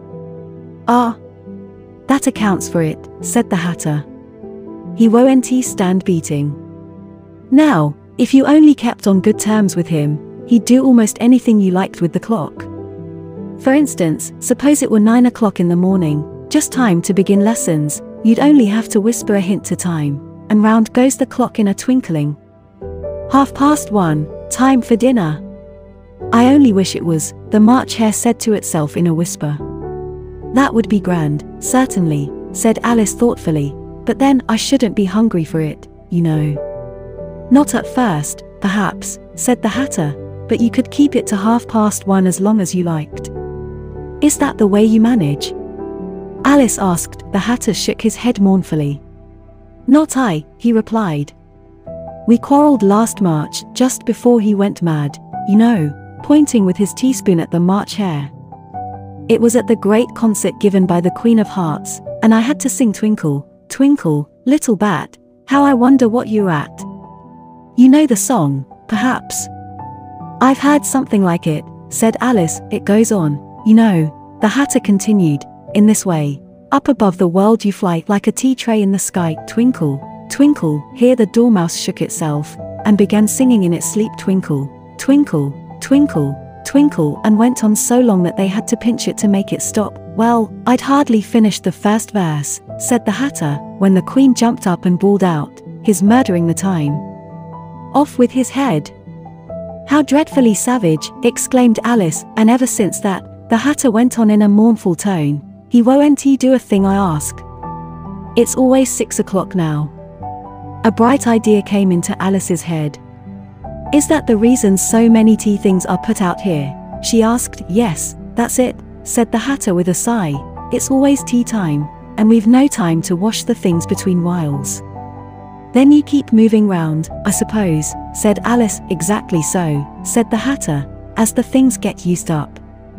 "But what happens when you come to the beginning again?"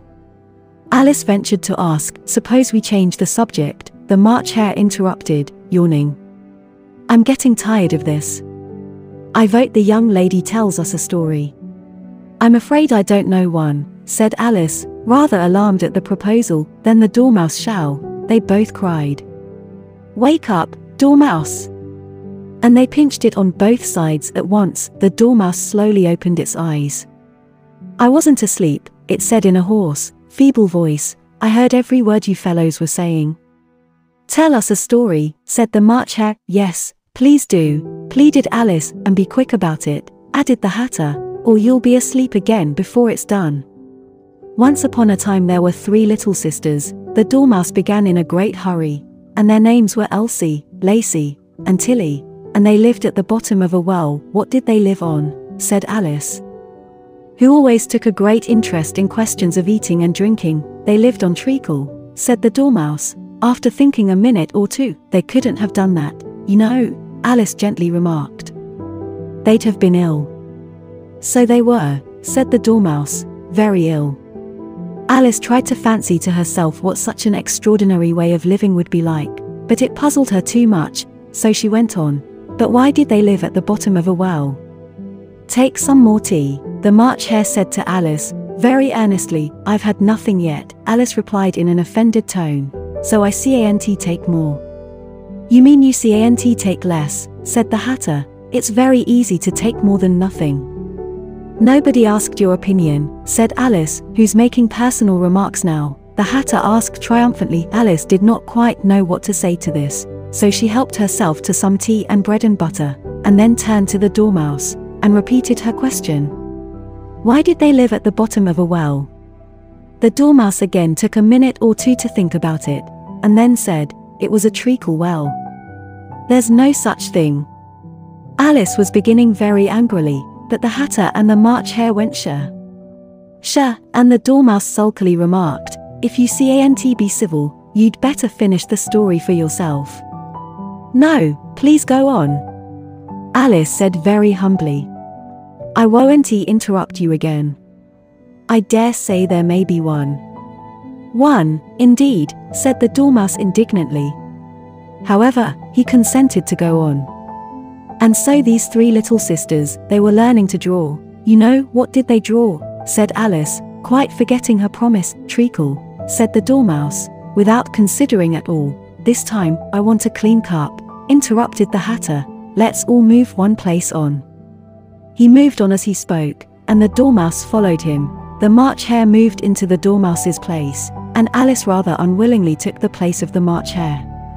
The Hatter was the only one who got any advantage from the change.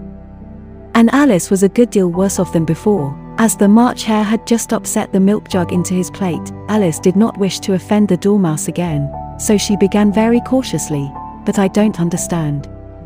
Where did they draw the treacle from?" "You can draw water out of a water well," said the Hatter, "so I should think you could draw treacle out of a treacle well, eh? Stupid." "But they were in the well," Alice said to the Dormouse, not choosing to notice this last remark. "Of course they were," said the Dormouse. "Well in."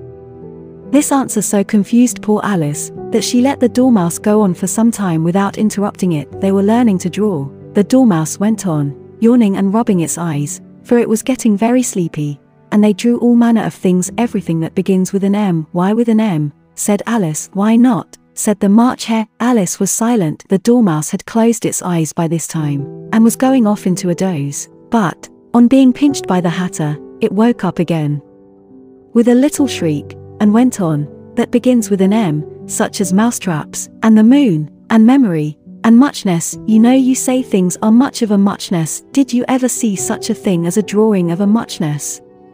"Really, now you ask me," said Alice, very much confused. "I don't think." "Then you shouldn't talk," said the Hatter. This piece of rudeness was more than Alice could bear. She got up in great disgust, and walked off. The Dormouse fell asleep instantly, and neither of the others took the least notice of her going, though she looked back once or twice, half hoping that they would call after her. The last time she saw them, they were trying to put the Dormouse into the teapot. "At any rate I'll never go there again," said Alice, as she picked her way through the wood. "It's the stupidest tea party I ever was at in all my life." Just as she said this, she noticed that one of the trees had a door leading right into it. "That's very curious," she thought. "But everything's curious today. I think I may as well go in at once." And in she went. Once more she found herself in the long hall, and close to the little glass table. "Now, I'll manage better this time," she said to herself, and began by taking the little golden key, and unlocking the door that led into the garden. Then she went to work nibbling at the mushroom. She had kept a piece of it in her pocket, till she was about a foot high. Then she walked down the little passage, and then she found herself at last in the beautiful garden, among the bright flower beds and the cool fountains. Chapter 8. The Queen's Croquet Ground. A large rose tree stood near the entrance of the garden. The roses growing on it were white, but there were 3 gardeners at it, busily painting them red. Alice thought this a very curious thing, and she went nearer to watch them, and, just as she came up to them, she heard one of them say, "Look out now, 5. Don't go splashing paint over me like that." "I couldn't help it," said 5, in a sulky tone. 7 jogged my elbow. On which 7 looked up and said, "That's right, 5. Always lay the blame on others." "You'd better not talk," said 5. "I heard the Queen say only yesterday you deserve to be beheaded." "What for?" said the one who had spoken first. "That's none of your business." 2, said 7. "Yes, it is his business," said 5. "And I'll tell him it was for bringing the cooked tulip roots instead of onions." 7 flung down his brush, and had just begun, well, of all the unjust things, when his eye chanced to fall upon Alice, as she stood watching them, and he checked himself suddenly. The others looked round also, and all of them bowed low. "Would you tell me, please," said Alice, a little timidly, "why you are painting those roses?" 5 and 7 said nothing, but looked at 2. 2 began, in a low voice, "Why, the fact is, you see, miss, this here ought to have been a red rose tree, and we put a white one in by mistake. And if the Queen was to find it out, we should all have our heads cut off, you know. So you see, miss, we're doing our best, afore she comes, to." At this moment, 5, who had been anxiously looking across the garden, called out the Queen. The Queen and the 3 gardeners instantly threw themselves flat upon their faces. There was a sound of many footsteps, and Alice looked round, eager to see the Queen. First came 10 soldiers carrying clubs. These were all shaped like the 3 gardeners, oblong and flat, with their hands and feet at the corners. Next the 10 courtiers. These were ornamented all over with diamonds, and walked 2 and 2, as the soldiers did. After these came the royal children. There were 10 of them, and the little dears came jumping merrily along, hand in hand, in couples. They were all ornamented with hearts. Next came the guests, mostly kings and queens, and among them Alice recognized the white rabbit. It was talking in a hurried, nervous manner, smiling at everything that was said, and went by without noticing her. Then followed the Knave of Hearts, carrying the king's crown on a crimson velvet cushion. And, last of all this grand procession, came the King and the Queen of Hearts. Alice was rather doubtful whether she ought not to lie down on her face like the 3 gardeners, but she could not remember ever having heard of such a rule at processions, and besides, what would be the use of a procession, thought she, if people had all to lie down upon their faces, so that they couldn't see it? So she stood where she was, and waited. When the procession came opposite to Alice, they all stopped and looked at her, and the Queen said, severely, "Who is this?" She said it to the Knave of Hearts, who only bowed and smiled in reply. "Idiot," said the Queen, tossing her head impatiently, and, turning to Alice, she went on, "What's your name, child?" "My name is Alice, so please your Majesty," said Alice very politely, but she added, to herself, "Why, they're only a pack of cards, after all. I needn't be afraid of them." "And who are these?" said the Queen, pointing to the 3 gardeners who were lying round the rose tree. For, you see, as they were lying on their faces, and the pattern on their backs was the same as the rest of the pack, she could not tell whether they were gardeners, or soldiers, or courtiers, or 3 of her own children. "How should I know?" said Alice, surprised at her own courage. "It's no business of mine."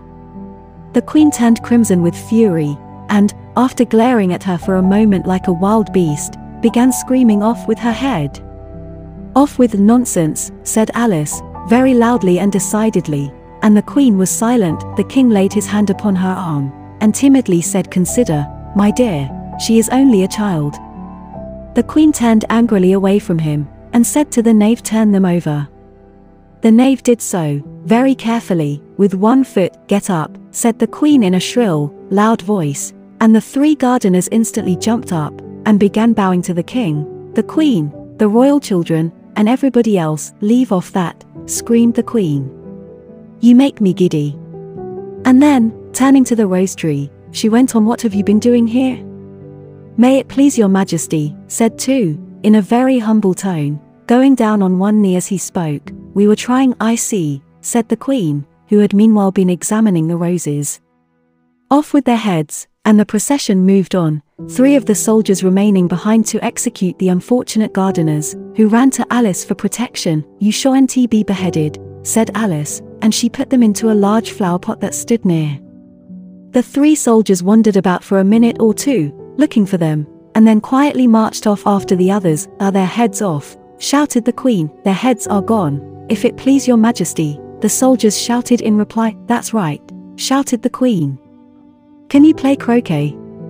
The soldiers were silent, and looked at Alice, as the question was evidently meant for her. "Yes," shouted Alice. "Come on, then," roared the Queen, and Alice joined the procession, wondering very much what would happen next. It's a very fine day," said a timid voice at her side.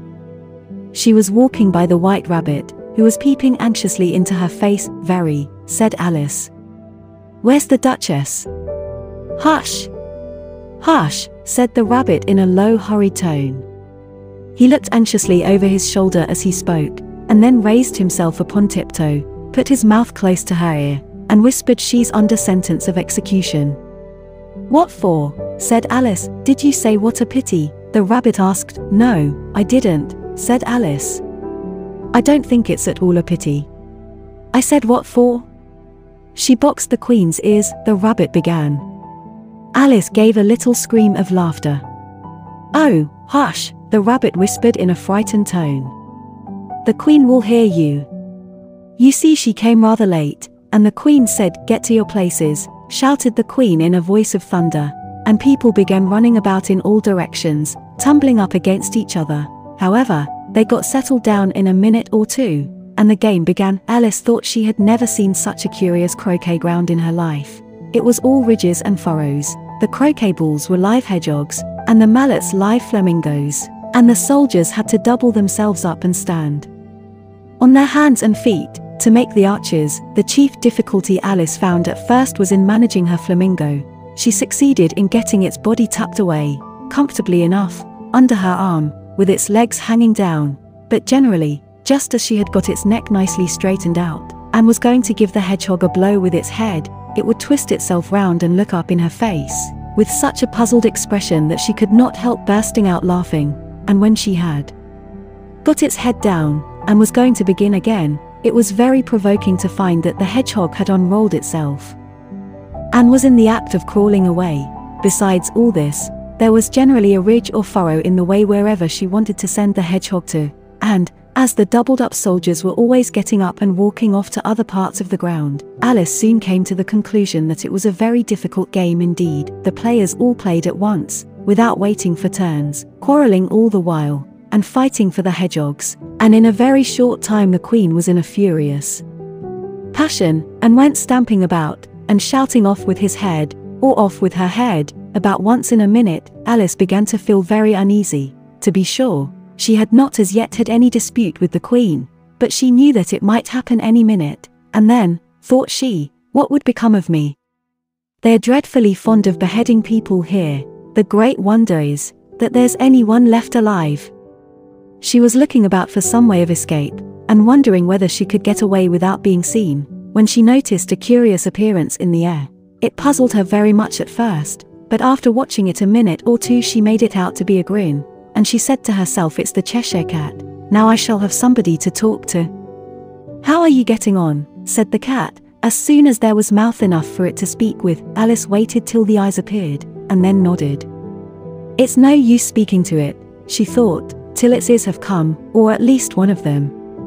In another minute the whole head appeared, and then Alice put down her flamingo, and began an account of the game, feeling very glad she had someone to listen to her.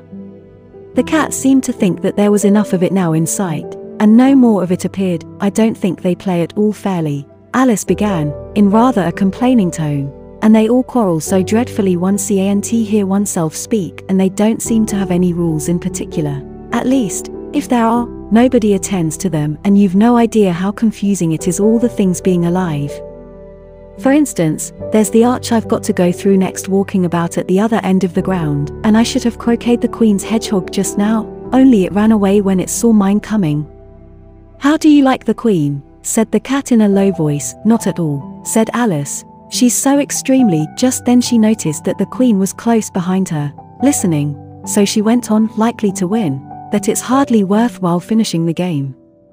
The queen smiled and passed on. "Who are you talking to?" said the king, going up to Alice, and looking at the cat's head with great curiosity. "It's a friend of mine, a Cheshire cat," said Alice. "Allow me to introduce it." "I don't like the look of it at all," said the king. "However, it may kiss my hand, if it likes." "I'd rather not," the cat remarked. "Don't be impertinent," said the king, "and don't look at me like that." He got behind Alice as he spoke. "A cat may look at a king," said Alice. "I've read that in some book, but I don't remember where." "Well, it must be removed," said the king very decidedly, and he called the queen, who was passing at the moment. "My dear, I wish you would have this cat removed." The queen had only one way of settling all difficulties, great or small. "Off with his head," she said without even looking round. "I'll fetch the executioner myself," said the king eagerly, and he hurried off. Alice thought she might as well go back and see how the game was going on, as she heard the queen's voice in the distance, screaming with passion. She had already heard her sentence 3 of the players to be executed for having missed their turns, and she did not like the look of things at all, as the game was in such confusion that she never knew whether it was her turn or not. So she went off in search of her hedgehog. The hedgehog was engaged in a fight with another hedgehog, which seemed to Alice an excellent opportunity for croqueting one of them with the other. The only difficulty was that her flamingo was gone across the other side of the garden, where Alice could see it trying in a helpless sort of way to fly up into a tree. By the time she had caught the flamingo and brought it back, the fight was over, and both the hedgehogs were out of sight. But it doesn't matter much, thought Alice, as all the arches are gone from this side of the ground. So she tucked it away under her arm, that it might not escape again, and went back for a little more conversation with her friend. When she got back to the Cheshire Cat, she was surprised to find quite a large crowd collected round it. There was a dispute going on between the executioner, the king, and the queen, who were all talking at once, while all the rest were quite silent and looked very uncomfortable. The moment Alice appeared, she was appealed to by all three to settle the question, and they repeated their arguments to her, though, as they all spoke at once, she found it very hard to make out exactly what they said. The executioner's argument was that you couldn't cut off a head unless there was a body to cut it off from, that he had never had to do such a thing before, and he wasn't going to begin at his time of life. The king's argument was that anything that had a head could be beheaded, and that you weren't to talk nonsense. The queen's argument was that, if something wasn't done about it in less than no time, she'd have everybody executed, all round. It was this last remark that had made the whole party look so grave and anxious. Alice could think of nothing else to say but it belongs to the Duchess, you'd better ask her about it. She's in prison, the Queen said to the executioner, fetch her here. And the executioner went off like an arrow. The cat's head began fading away the moment he was gone, and, by the time he had come back with the Duchess, it had entirely disappeared. So the king and the executioner ran wildly up and down, looking for it, while the rest of the party went back to the game. Chapter 9 The Mock Turtle's Story. UCANT. Think how glad I am to see you again. You dear old thing, said the Duchess, as she tucked her arm affectionately into Alice's, and they walked off together. Alice was very glad to find her in such a pleasant temper, and thought to herself that perhaps it was only the pepper that had made her so savage when they met in the kitchen. When I'm a Duchess, she said to herself, not in a very hopeful tone, though, I won't have any pepper in my kitchen at all. Soup does very well without. Maybe it's always pepper that makes people hot-tempered, she went on, very much pleased at having found out a new kind of rule, and vinegar that makes them sour, and chamomile that makes them bitter, and barley sugar and such things that make children sweet-tempered. I only wish people knew that, then they wouldn't be so stingy about it. You know, she had quite forgotten the Duchess by this time, and was a little startled when she heard her voice close to her ear. You're thinking about something, my dear, and that makes you forget to talk. I can't tell you just now what the moral of that is, but I shall remember it in a bit. Perhaps it hasn't one, Alice ventured to remark. Tut, tut, child, said the Duchess. Everything's got a moral, if only you can find it. And she squeezed herself up closer to Alice's side as she spoke. Alice did not much like her keeping so close to her. First, because the Duchess was very ugly, and secondly, because she was exactly the right height to rest her chin upon Alice's shoulder, and it was an uncomfortably sharp chin. However, she did not like to be rude, so she bore it as well as she could. The game's going on rather better now, she said, by way of keeping up the conversation a little. 'Tis so, said the Duchess, and the moral of that is, oh, 'tis love, that makes the world go round.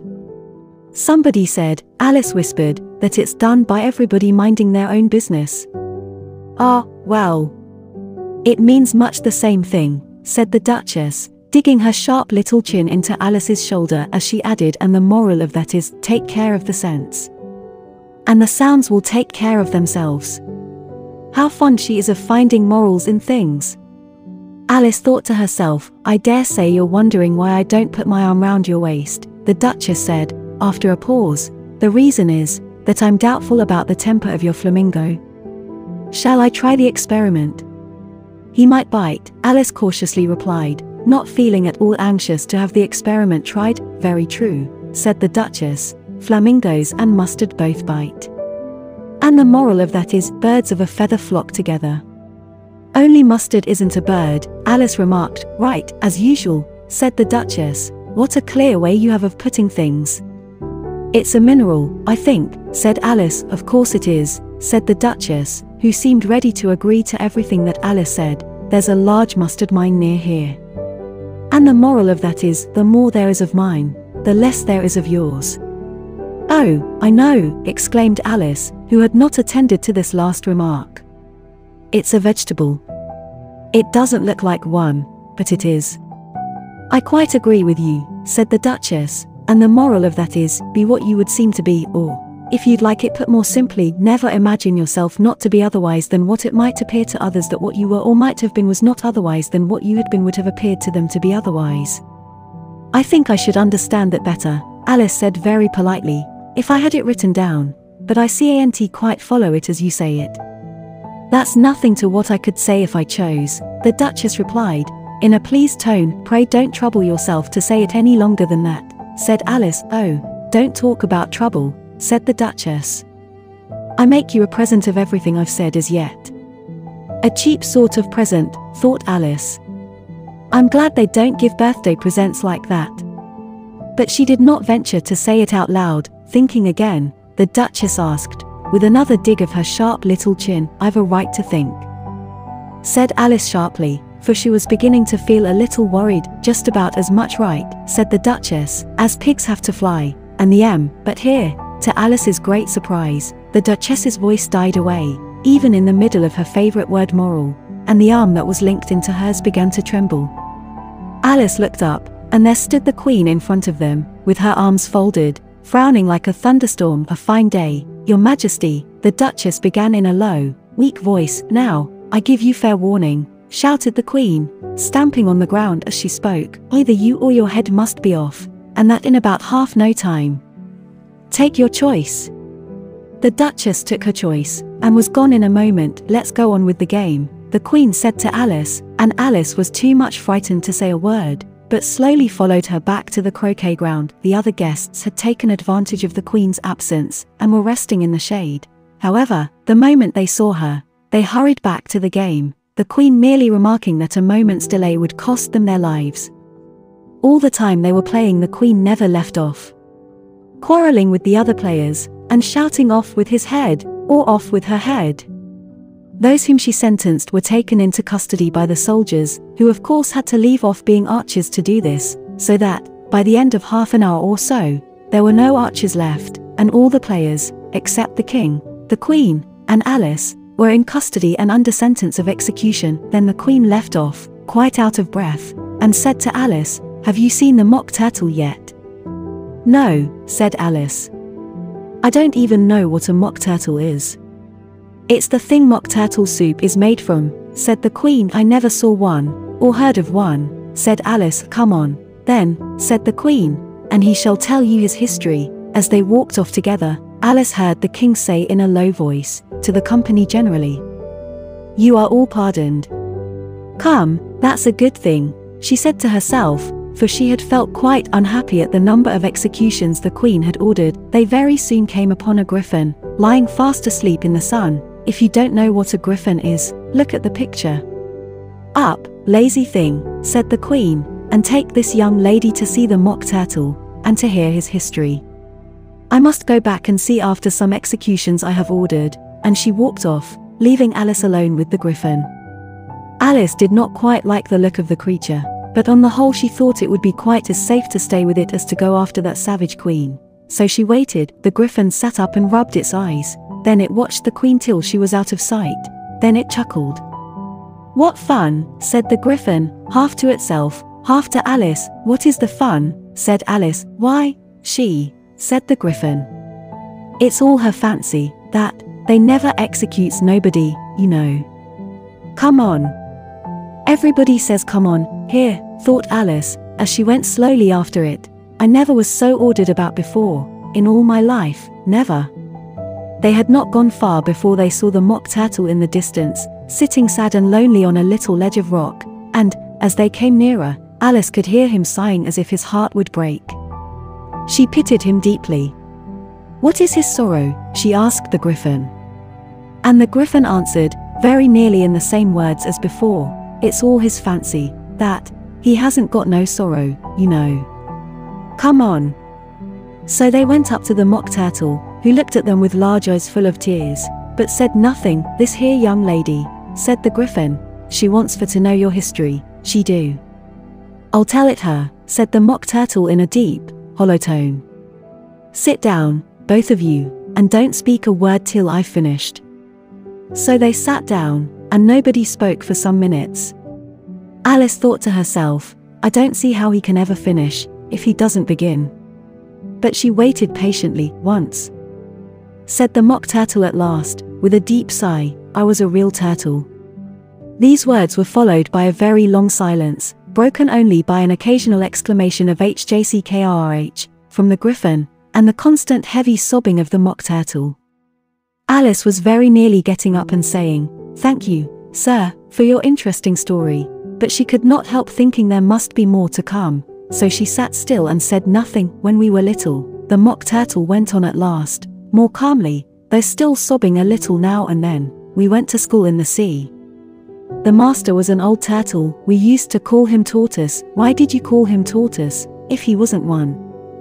Alice asked. "We called him Tortoise because he taught us," said the Mock Turtle angrily. "Really, you are very dull. You ought to be ashamed of yourself for asking such a simple question," added the Griffin, and then they both sat silent and looked at poor Alice, who felt ready to sink into the earth. At last the Griffin said to the Mock Turtle, "Drive on, old fellow. Don't be all day about it," and he went on in these words, "Yes, we went to school in the sea, though you mayn't believe it." "I never said I didn't," interrupted Alice. "You did," said the Mock Turtle. "Hold your tongue," added the Griffin, before Alice could speak again. The Mock Turtle went on, "We had the best of educations. In fact, we went to school every day." "I've been to a day school, too," said Alice. "You needn't be so proud as all that." "With extras?" asked the Mock Turtle, a little anxiously. "Yes," said Alice, "we learned French and music." "And washing?" said the Mock Turtle. "Certainly not," said Alice indignantly. "Ah. Then yours wasn't a really good school," said the Mock Turtle in a tone of great relief. Now, at ours, they had at the end of the bill, French, music, and washing extra. "You couldn't have wanted it much," said Alice, living at the bottom of the sea. "I couldn't afford to learn it," said the Mock Turtle with a sigh. "I only took the regular course." "What was that?" inquired Alice, reeling and writhing.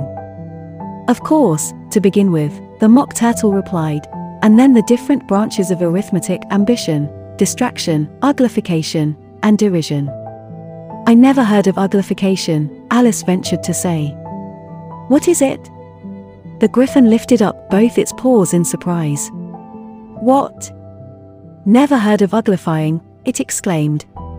"You know what to beautify is, I suppose." "Yes," said Alice doubtfully, "it means to make anything prettier." "Well, then," the Griffin went on, "if you don't know what to uglify is, you are a simpleton." Alice did not feel encouraged to ask any more questions about it, so she turned to the Mock Turtle, and said, "What else had you to learn?"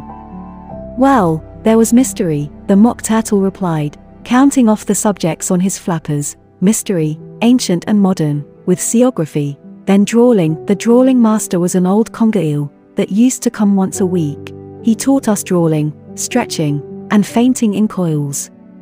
"What was that like?" said Alice. "Well, I can't show it you myself," the Mock Turtle said. "I'm too stiff." And the Griffin never learnt it. "Hadn't time," said the Griffin. "I went to the classical master, though. He was an old crab, he was." "I never went to him," the Mock Turtle said with a sigh. "He taught laughing and grief, they used to say." So he did," said the Griffin, sighing in his turn, and both creatures hid their faces in their paws. "And how many hours a day did you do lessons?" said Alice, in a hurry to change the subject. 10 hours the first day," said the Mock Turtle, 9 the next, and so on. "What a curious plan," exclaimed Alice. "That's the reason they're called lessons," the Griffin remarked, "because they lesson from day to day." This was quite a new idea to Alice, and she thought it over a little before she made her next remark. "Then the 11th day must have been a holiday." "Of course it was," said the Mock Turtle. "And how did you manage on the 12th? Alice went on eagerly. "That's enough about lessons," the Griffin interrupted in a very decided tone. "Tell her something about the games now." Chapter 10. The Lobster Quadrille. The Mock Turtle sighed deeply, and drew the back of one flapper across his eyes. He looked at Alice and tried to speak, but, for a minute or two, sobs choked his voice. "Same as if he had a bone in his throat," said the Griffin, and it set to work shaking him and punching him in the back. At last the Mock Turtle recovered his voice, and, with tears running down his cheeks, he went on again. "You may not have lived much under the sea." "I haven't," said Alice, "and perhaps you were never even introduced to a lobster." Alice began to say "I once tasted," but checked herself hastily, and said "No, never, so you can have no idea what a delightful thing a lobster quadrille is." "No, indeed," said Alice. "What sort of a dance is it?" "Why," said the Griffin, "you first form into a line along the seashore." "2 lines," cried the Mock Turtle. "Seals, turtles, salmon, and so on. Then, when you've cleared all the jellyfish out of the way, that generally takes some time," interrupted the Griffin, "you advance twice each with a lobster as a partner." Cried the Griffin. "Of course," the Mock Turtle said. "Advance twice, set to partners, change lobsters, and retire in same order," continued the Griffin. "Then, you know," the Mock Turtle went on, "you throw the lobsters," shouted the Griffin, "with a bound into the air, as far out to sea as you can swim after them," screamed the Griffin. "Turn a somersault in the sea," cried the Mock Turtle, capering wildly about. "Change lobsters again," yelled the Griffin at the top of its voice. "Back to land again." "And that's all the first figure," said the Mock Turtle, suddenly dropping his voice, and the 2 creatures, who had been jumping about like mad things all this time, sat down again very sadly and quietly, and looked at Alice. "It must be a very pretty dance," said Alice timidly. "Would you like to see a little of it?" said the Mock Turtle. "Very much indeed," said Alice. "Come, let's try the first figure," said the Mock Turtle to the Griffin. "We can do without lobsters, you know." "Which shall sing?" "Oh, you sing," said the Griffin. "I've forgotten the words." So they began solemnly dancing round and round Alice, every now and then treading on her toes when they passed too close, and waving their forepaws to mark the time, while the Mock Turtle sang this, very slowly and sadly. "Will you walk a little faster?" said a whiting to a snail. "There's a porpoise close behind us, and he's treading on my tail. See how eagerly the lobsters and the turtles all advance. They are waiting on the shingle. Will you come and join the dance? Will you? Won't you? Will you? Won't you? Will you join the dance? Will you? Won't you? Will you? Won't you? Won't you join the dance? You can really have no notion how delightful it will be when they take us up and throw us, with the lobsters, out to sea." But the snail replied, "Too far, and gave a look askance. Said he thanked the whiting kindly, but he would not join the dance, would not, could not, would not, could not, would not join the dance, would not, could not, would not, could not join the dance. What matters it how far we go?" His scaly friend replied, "There is another shore, you know, upon the other side, the further off from England the nearer is to France. Then turn not pale, beloved snail, but come and join the dance. Will you? Won't you? Will you? Won't you? Will you join the dance? Will you? Won't you? Will you? Won't you? Won't you join the dance?" "Thank you, it's a very interesting dance to watch," said Alice, feeling very glad that it was over at last, "and I do so like that curious song about the whiting." "Oh, as to the whiting," said the Mock Turtle, "you've seen them, of course." "Yes," said Alice, "I've often seen them at Din." She checked herself hastily. "I don't know where Din may be," said the Mock Turtle, "but, if you've seen them so often, of course you know what they're like?" "I believe so," Alice replied thoughtfully. "They have their tails in their mouths, and they're all over crumbs." "You're wrong about the crumbs," said the Mock Turtle. "Crumbs would all wash off in the sea. But they have their tails in their mouths, and the reason is," here the Mock Turtle yawned and shut his eyes. "Tell her about the reason and all that," he said to the Griffin. "The reason is," said the Griffin, "that they would go with the lobsters to the dance. So they got thrown out to sea. So they had to fall a long way. So they got their tails fast in their mouths. So they couldn't get them out again. That's all." "Thank you," said Alice, "it's very interesting. I never knew so much about a whiting before." "I can tell you more than that, if you like," said the Griffin. Do you know why it's called a whiting? I never thought about it, said Alice. Why? It does the boots and shoes, the Griffin replied very solemnly. Alice was thoroughly puzzled. Does the boots and shoes, she repeated in a wondering tone. Why, what are your shoes done with? Said the Griffin. I mean, what makes them so shiny? Alice looked down at them and considered a little before she gave her answer. They're done with blacking, I believe. Boots and shoes under the sea, the Griffin went on in a deep voice, are done with whiting. Now you know. And what are they made of? Alice asked in a tone of great curiosity. Soles and eels, of course, the Griffin replied rather impatiently. Any shrimp could have told you that. If I'd been the whiting, said Alice, whose thoughts were still running on the song, I'd have said to the porpoise, keep back, please. We don't want you with us. They were obliged to have him with them, the mock turtle said. No wise fish would go anywhere without a porpoise. Wouldn't it really? Said Alice in a tone of great surprise. Of course not, said the mock turtle. Why, if a fish came to me and told me he was going a journey, I should say with what purpose? Don't you mean purpose, said Alice, I mean what I say. The mock turtle replied in an offended tone. And the Griffin added, come, let's hear some of your adventures. I could tell you my adventures, beginning from this morning, said Alice a little timidly, but it's no use going back to yesterday, because I was a different person then. Explain all that, said the mock turtle. No, no. The adventures first, said the Griffin in an impatient tone. Explanations take such a dreadful time. So Alice began telling them her adventures from the time when she first saw the white rabbit. She was a little nervous about it. Just at first, the two creatures got so close to her, one on each side, and opened their eyes and mouths so very wide, but she gained courage as she went on. Her listeners were perfectly quiet till she got to the part about her repeating "You are old, Father William," to the caterpillar, and the words all coming different, and then the mock turtle drew a long breath, and said, "That's very curious." "It's all about as curious as it can be," said the Griffin. "It all came different," the mock turtle repeated thoughtfully. "I should like to hear her try and repeat something now. Tell her to begin." He looked at the Griffin as if he thought it had some kind of authority over Alice. "Stand up and repeat." "'Tis the voice of the sluggard," said the Griffin. "How the creatures order one about, and make one repeat lessons," thought Alice. "I might as well be at school at once." However, she got up and began to repeat it, but her head was so full of the lobster quadrille that she hardly knew what she was saying, and the words came very queer indeed.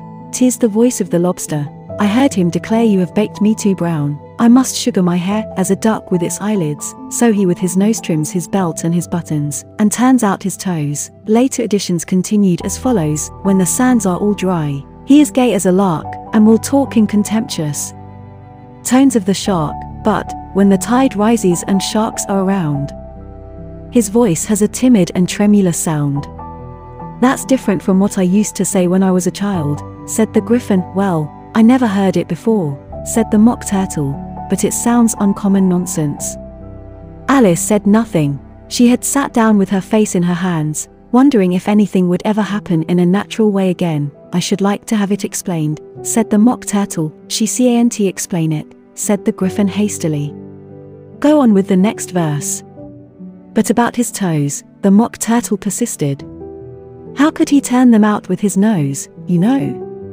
It's the first position in dancing," Alice said, but was dreadfully puzzled by the whole thing, and longed to change the subject. "Go on with the next verse," the Griffin repeated impatiently. "It begins, I passed by his garden."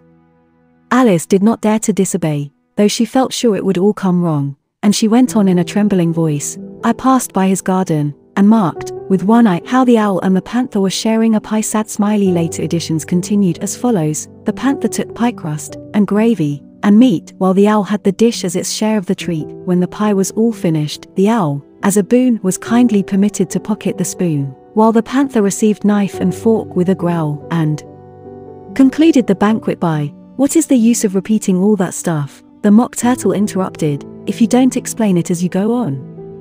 It's by far the most confusing thing I ever heard." "Yes, I think you'd better leave off," said the Griffin, and Alice was only too glad to do so. "Shall we try another figure of the lobster quadrille?" the Gryphon went on. "Or would you like the Mock Turtle to sing you another song?" "Oh, a song, please, if the Mock Turtle would be so kind," Alice replied, so eagerly that the Gryphon said, in a rather offended tone, "No accounting for tastes. Sing her turtle soup, will you, old fellow?" The Mock Turtle sighed deeply, and began, in a voice choked with sobs, to sing this beautiful soup, so rich and green, waiting in a hot tureen, who for such dainties would not stoop. Soup of the evening, beautiful soup, soup of the evening, beautiful soup, bo-otiful soup, bo-otiful soup, soup of the evening, beautiful, beautiful soup, beautiful soup. Who cares for fish, game, or any other dish, who would not give all else for 2 penn'orth only of beautiful soup, penn'orth only of beautiful soup, bo-otiful soup, bo-otiful soup, soup of the evening, beautiful, beautiful soup. Chorus again, cried the Gryphon, and the Mock Turtle had just begun to repeat it, when a cry of the trial's beginning was heard in the distance. "Come on," cried the Gryphon, and, taking Alice by the hand, it hurried off, without waiting for the end of the song. "What trial is it?" Alice panted as she ran, but the Gryphon only answered "Come on," and ran the faster, while more and more faintly came, carried on the breeze that followed them, the melancholy words, "Soup of the evening, beautiful, beautiful soup."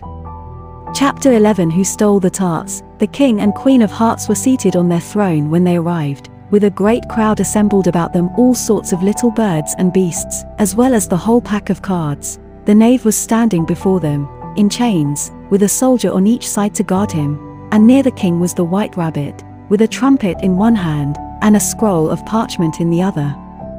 In the very middle of the court was a table, with a large dish of tarts upon it. They looked so good, that it made Alice quite hungry to look at them. "I wish they'd get the trial done," she thought, and hand round the refreshments. But there seemed to be no chance of this, so she began looking at everything about her to pass away the time. Alice had never been in a court of justice before, but she had read about them in books, and she was quite pleased to find that she knew the name of nearly everything there. "That's the judge," she said to herself, because of his great wig.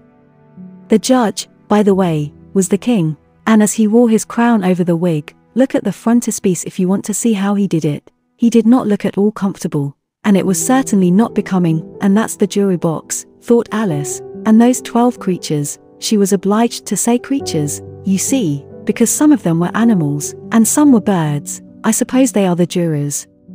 She said this last word 2 or 3 times over to herself, being rather proud of it, for she thought, and rightly too, that very few little girls of her age knew the meaning of it at all. However, jurymen would have done just as well. The 12 jurors were all writing very busily on slates. "What are they doing?" Alice whispered to the Gryphon. "They can't have anything to put down yet, before the trial's begun." "They're putting down their names," the Gryphon whispered in reply, for fear they should forget them before the end of the trial.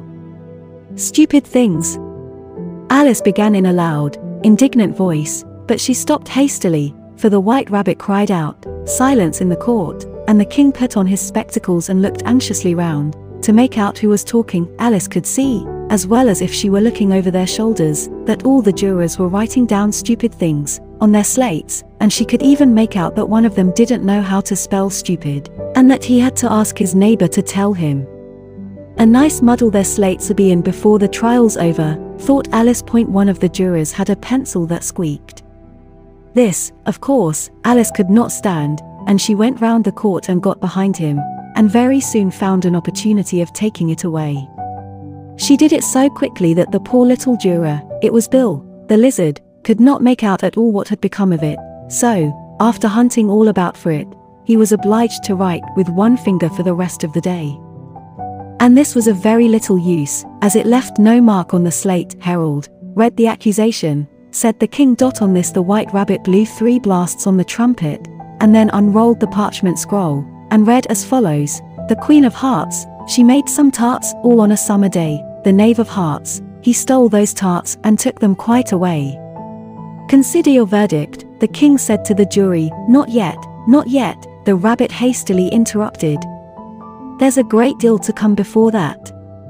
Call the first witness, said the king, and the white rabbit blew 3 blasts on the trumpet, and called out, First witness. The first witness was the hatter. He came in with a teacup in one hand and a piece of bread and butter in the other.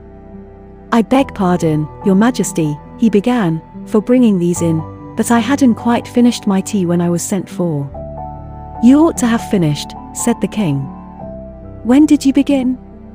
The hatter looked at the March Hare, who had followed him into the court, arm in arm with the Dormouse.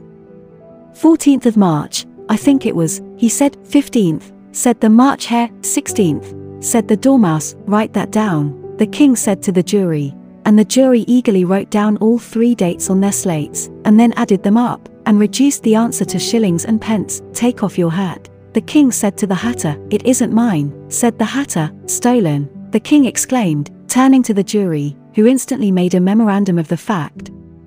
I keep them to sell, the hatter added as an explanation. I've none of my own. I'm a hatter. Here the queen put on her spectacles, and began staring hard at the hatter, who turned pale and fidgeted. Give your evidence, said the king, and don't be nervous, or I'll have you executed on the spot. This did not seem to encourage the witness at all. He kept shifting from one foot to the other, looking uneasily at the queen, and in his confusion he bit a large piece out of his teacup instead of the bread and butter. Just at this moment Alice felt a very curious sensation, which puzzled her a good deal until she made out what it was. She was beginning to grow larger again, and she thought at first she would get up and leave the court, but on second thoughts she decided to remain where she was as long as there was room for her. I wish you wouldn't squeeze so, said the Dormouse, who was sitting next to her. I can hardly breathe. I can't help it, said Alice very meekly. I'm growing. You've no right to grow here, said the Dormouse. Don't talk nonsense, said Alice more boldly. You know you're growing too. Yes, but I grow at a reasonable pace, said the Dormouse, not in that ridiculous fashion. And he got up very sulkily and crossed over to the other side of the court. All this time the queen had never left off staring at the hatter, and, just as the Dormouse crossed the court, she said, to one of the officers of the court, bring me the list of the singers in the last concert, on which the wretched hatter trembled so, that he shook off both his shoes. Give your evidence, the king repeated angrily, or I'll have you executed, whether you are nervous or not. I'm a poor man, your majesty, the hatter began, in a trembling voice, and I hadn't begun my tea not above a week or so, and what with the bread and butter getting so thin, and the twinkling of the tea. The twinkling of what? Said the king. It began with the tea, the hatter replied. Of course twinkling begins with a T, said the king sharply. Do you take me for a dunce? Go on. I'm a poor man, the hatter went on, and most things twinkled after that. Only the March Hare said. I didn't, the March Hare interrupted in a great hurry. You did, said the hatter. I deny it, said the March Hare. He denies it, said the king. Leave out that part. Well, at any rate, the Dormouse said. The hatter went on, looking anxiously round to see if he would deny it too, but the Dormouse denied nothing, being fast asleep. After that, continued the hatter, I cut some more bread and butter. But what did the Dormouse say? One of the jury asked. That I can't remember, said the hatter. You must remember, remarked the king, or I'll have you executed. The miserable hatter dropped his teacup and bread and butter, and went down on one knee. I'm a poor man, your majesty, he began. You're a very poor speaker, said the king. Here one of the guinea pigs cheered, and was immediately suppressed by the officers of the court. As that is rather a hard word, I will just explain to you how it was done.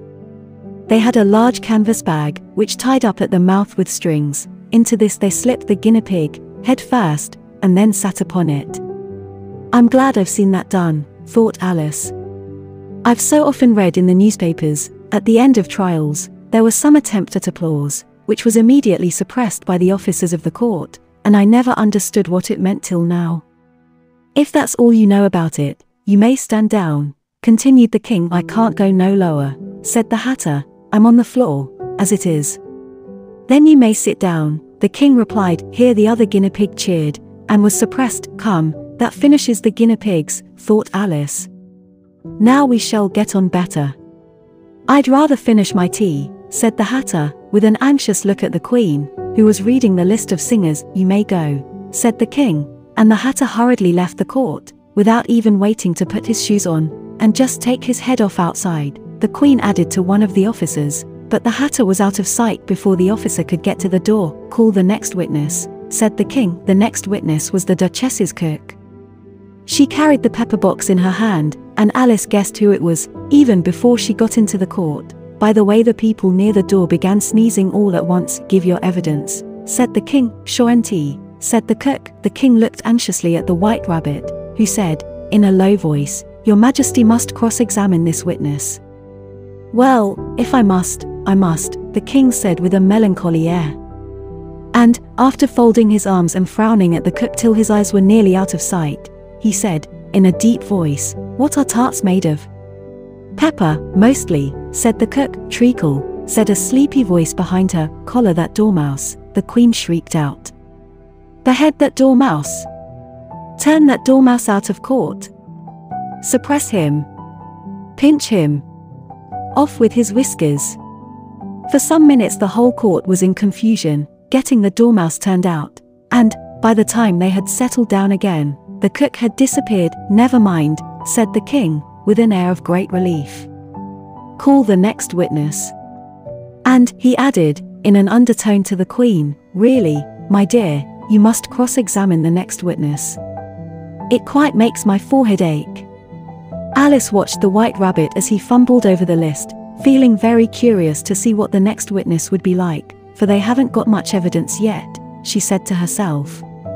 Imagine her surprise, when the White Rabbit read out, at the top of his shrill little voice, the name Alice. Chapter 12. "Alice, evidence here," cried Alice, quite forgetting in the flurry of the moment how large she had grown in the last few minutes, and she jumped up in such a hurry that she tipped over the jury box with the edge of her skirt, upsetting all the jurymen onto the heads of the crowd below, and there they lay sprawling about, reminding her very much of a globe of goldfish she had accidentally upset the week before. "Oh, I beg your pardon," she exclaimed in a tone of great dismay, and began picking them up again as quickly as she could, for the accident of the goldfish kept running in her head, and she had a vague sort of idea that they must be collected at once and put back into the jury box, or they would die. "The trial cannot proceed," said the king, in a very grave voice, "until all the jurymen are back in their proper places." "All," he repeated with great emphasis, looking hard at Alice as he said so. Alice looked at the jury box, and saw that, in her haste, she had put the lizard in head downwards, and the poor little thing was waving its tail about in a melancholy way, being quite unable to move. She soon got it out again, and put it right. "Not that it signifies much," she said to herself. "I should think it would be quite as much use in the trial one way up as the other." As soon as the jury had a little recovered from the shock of being upset, and their slates and pencils had been found and handed back to them, they set to work very diligently to write out a history of the accident, all except the lizard, who seemed too much overcome to do anything but sit with its mouth open, gazing up into the roof of the court. "What do you know about this business?" the king said to Alice. "Nothing," said Alice. "Nothing whatever," persisted the king. "Nothing whatever," said Alice. "That's very important," the king said, turning to the jury. They were just beginning to write this down on their slates, when the White Rabbit interrupted. "Unimportant, your Majesty means, of course," he said, in a very respectful tone, but frowning and making faces at him as he spoke. "Unimportant, of course, I meant," the king hastily said, and went on to himself in an undertone. "Important, unimportant, unimportant, important," as if he were trying which word sounded best. Some of the jury wrote it down important, and some unimportant.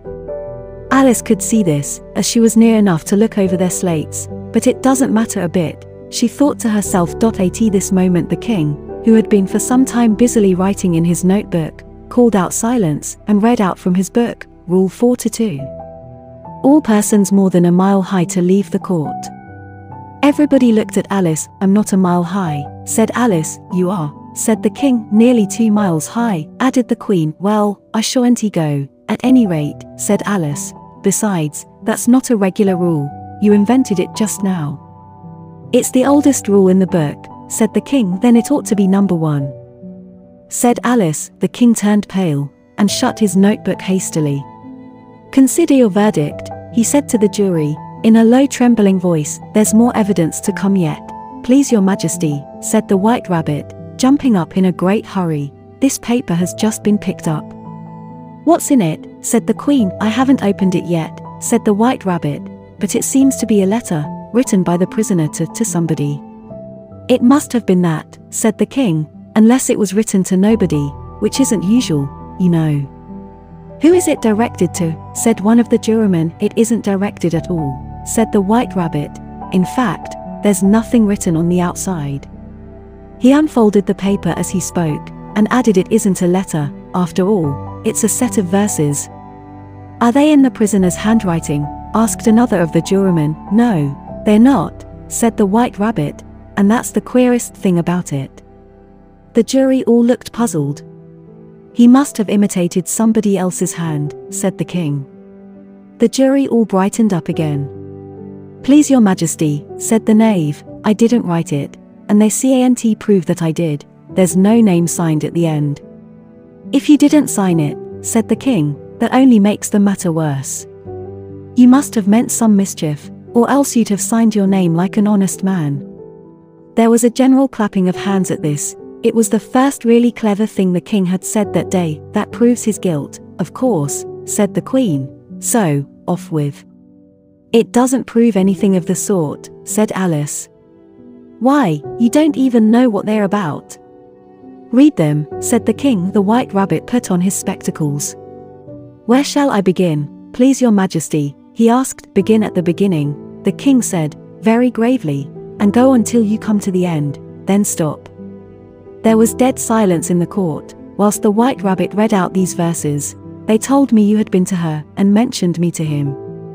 She gave me a good character, but said I could not swim. He sent them word I had not gone. We know it to be true. If she should push the matter on, what would become of you? I gave her 1. They gave him 2. You gave us 3 or more.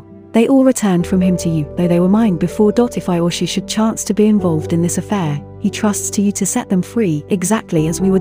My notion was that you had been, before she had this fit, an obstacle that came between him and ourselves, and it. Don't let him know she liked them best, for this must ever be a secret, kept from all the rest, between yourself and me. That's the most important piece of evidence we've heard yet," said the King, rubbing his hands. "So now let the jury, if any one of them can explain it," said Alice. She had grown so large in the last few minutes that she wasn't a bit afraid of interrupting him. "I'll give him 6pence. I don't believe there's an atom of meaning in it."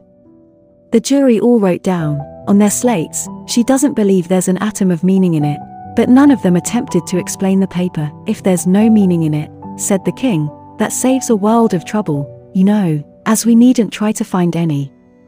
And yet I don't know," he went on, spreading out the verses on his knee, and looking at them with one eye. "I seem to see some meaning in them, after all. Said I could not swim. You can't swim, can you?" he added, turning to the knave. The knave shook his head sadly. "Do I look like it?" he said.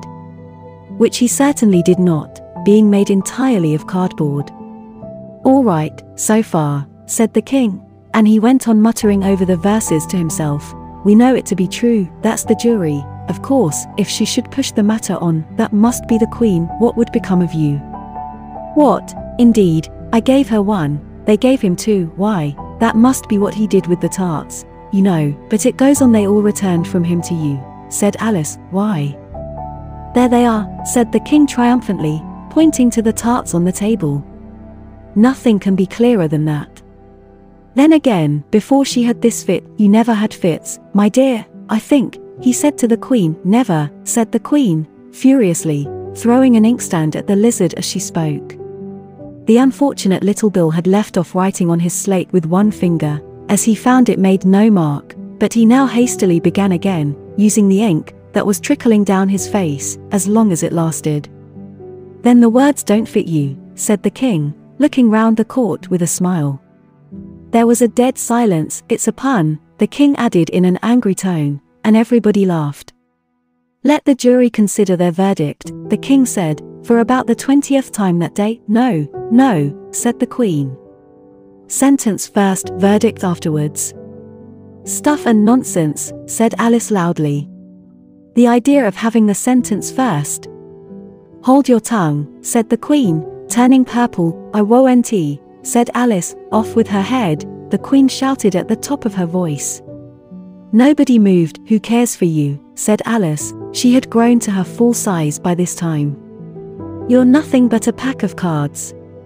At this the whole pack rose up into the air, and came flying down upon her. She gave a little scream, half of fright and half of anger, and tried to beat them off, and found herself lying on the bank, with her head in the lap of her sister, who was gently brushing away some dead leaves that had fluttered down from the trees upon her face. Wake up, Alice dear, said her sister. Why, what a long sleep you've had. Oh, I've had such a curious dream, said Alice.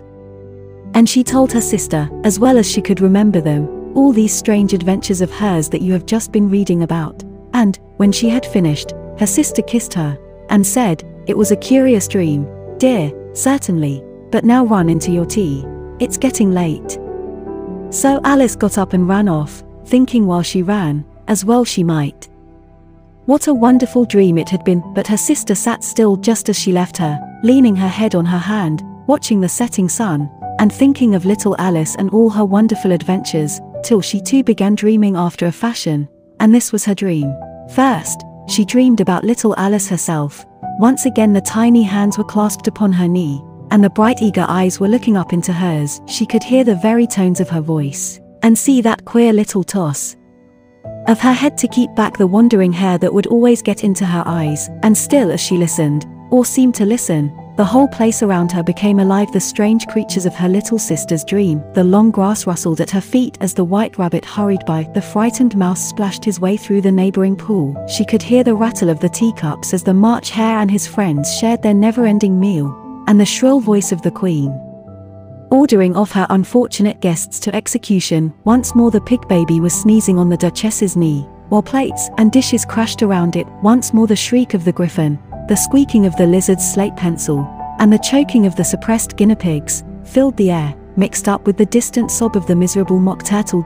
So she sat on, with closed eyes, and half believed herself in Wonderland, though she knew she had but to open them again, and all would change to dull reality. The grass would be only rustling in the wind, and the pool rippling to the waving of the reeds. The rattling teacups would change to tinkling sheep bells, and the Queen's shrill cries to the voice of the shepherd boy, and the sneeze of the baby, the shriek of the griffin, and all the other queer noises, would change, she knew, to the confused clamour of the busy farmyard, while the lowing of the cattle in the distance would take the place of the mock turtle's heavy sobs.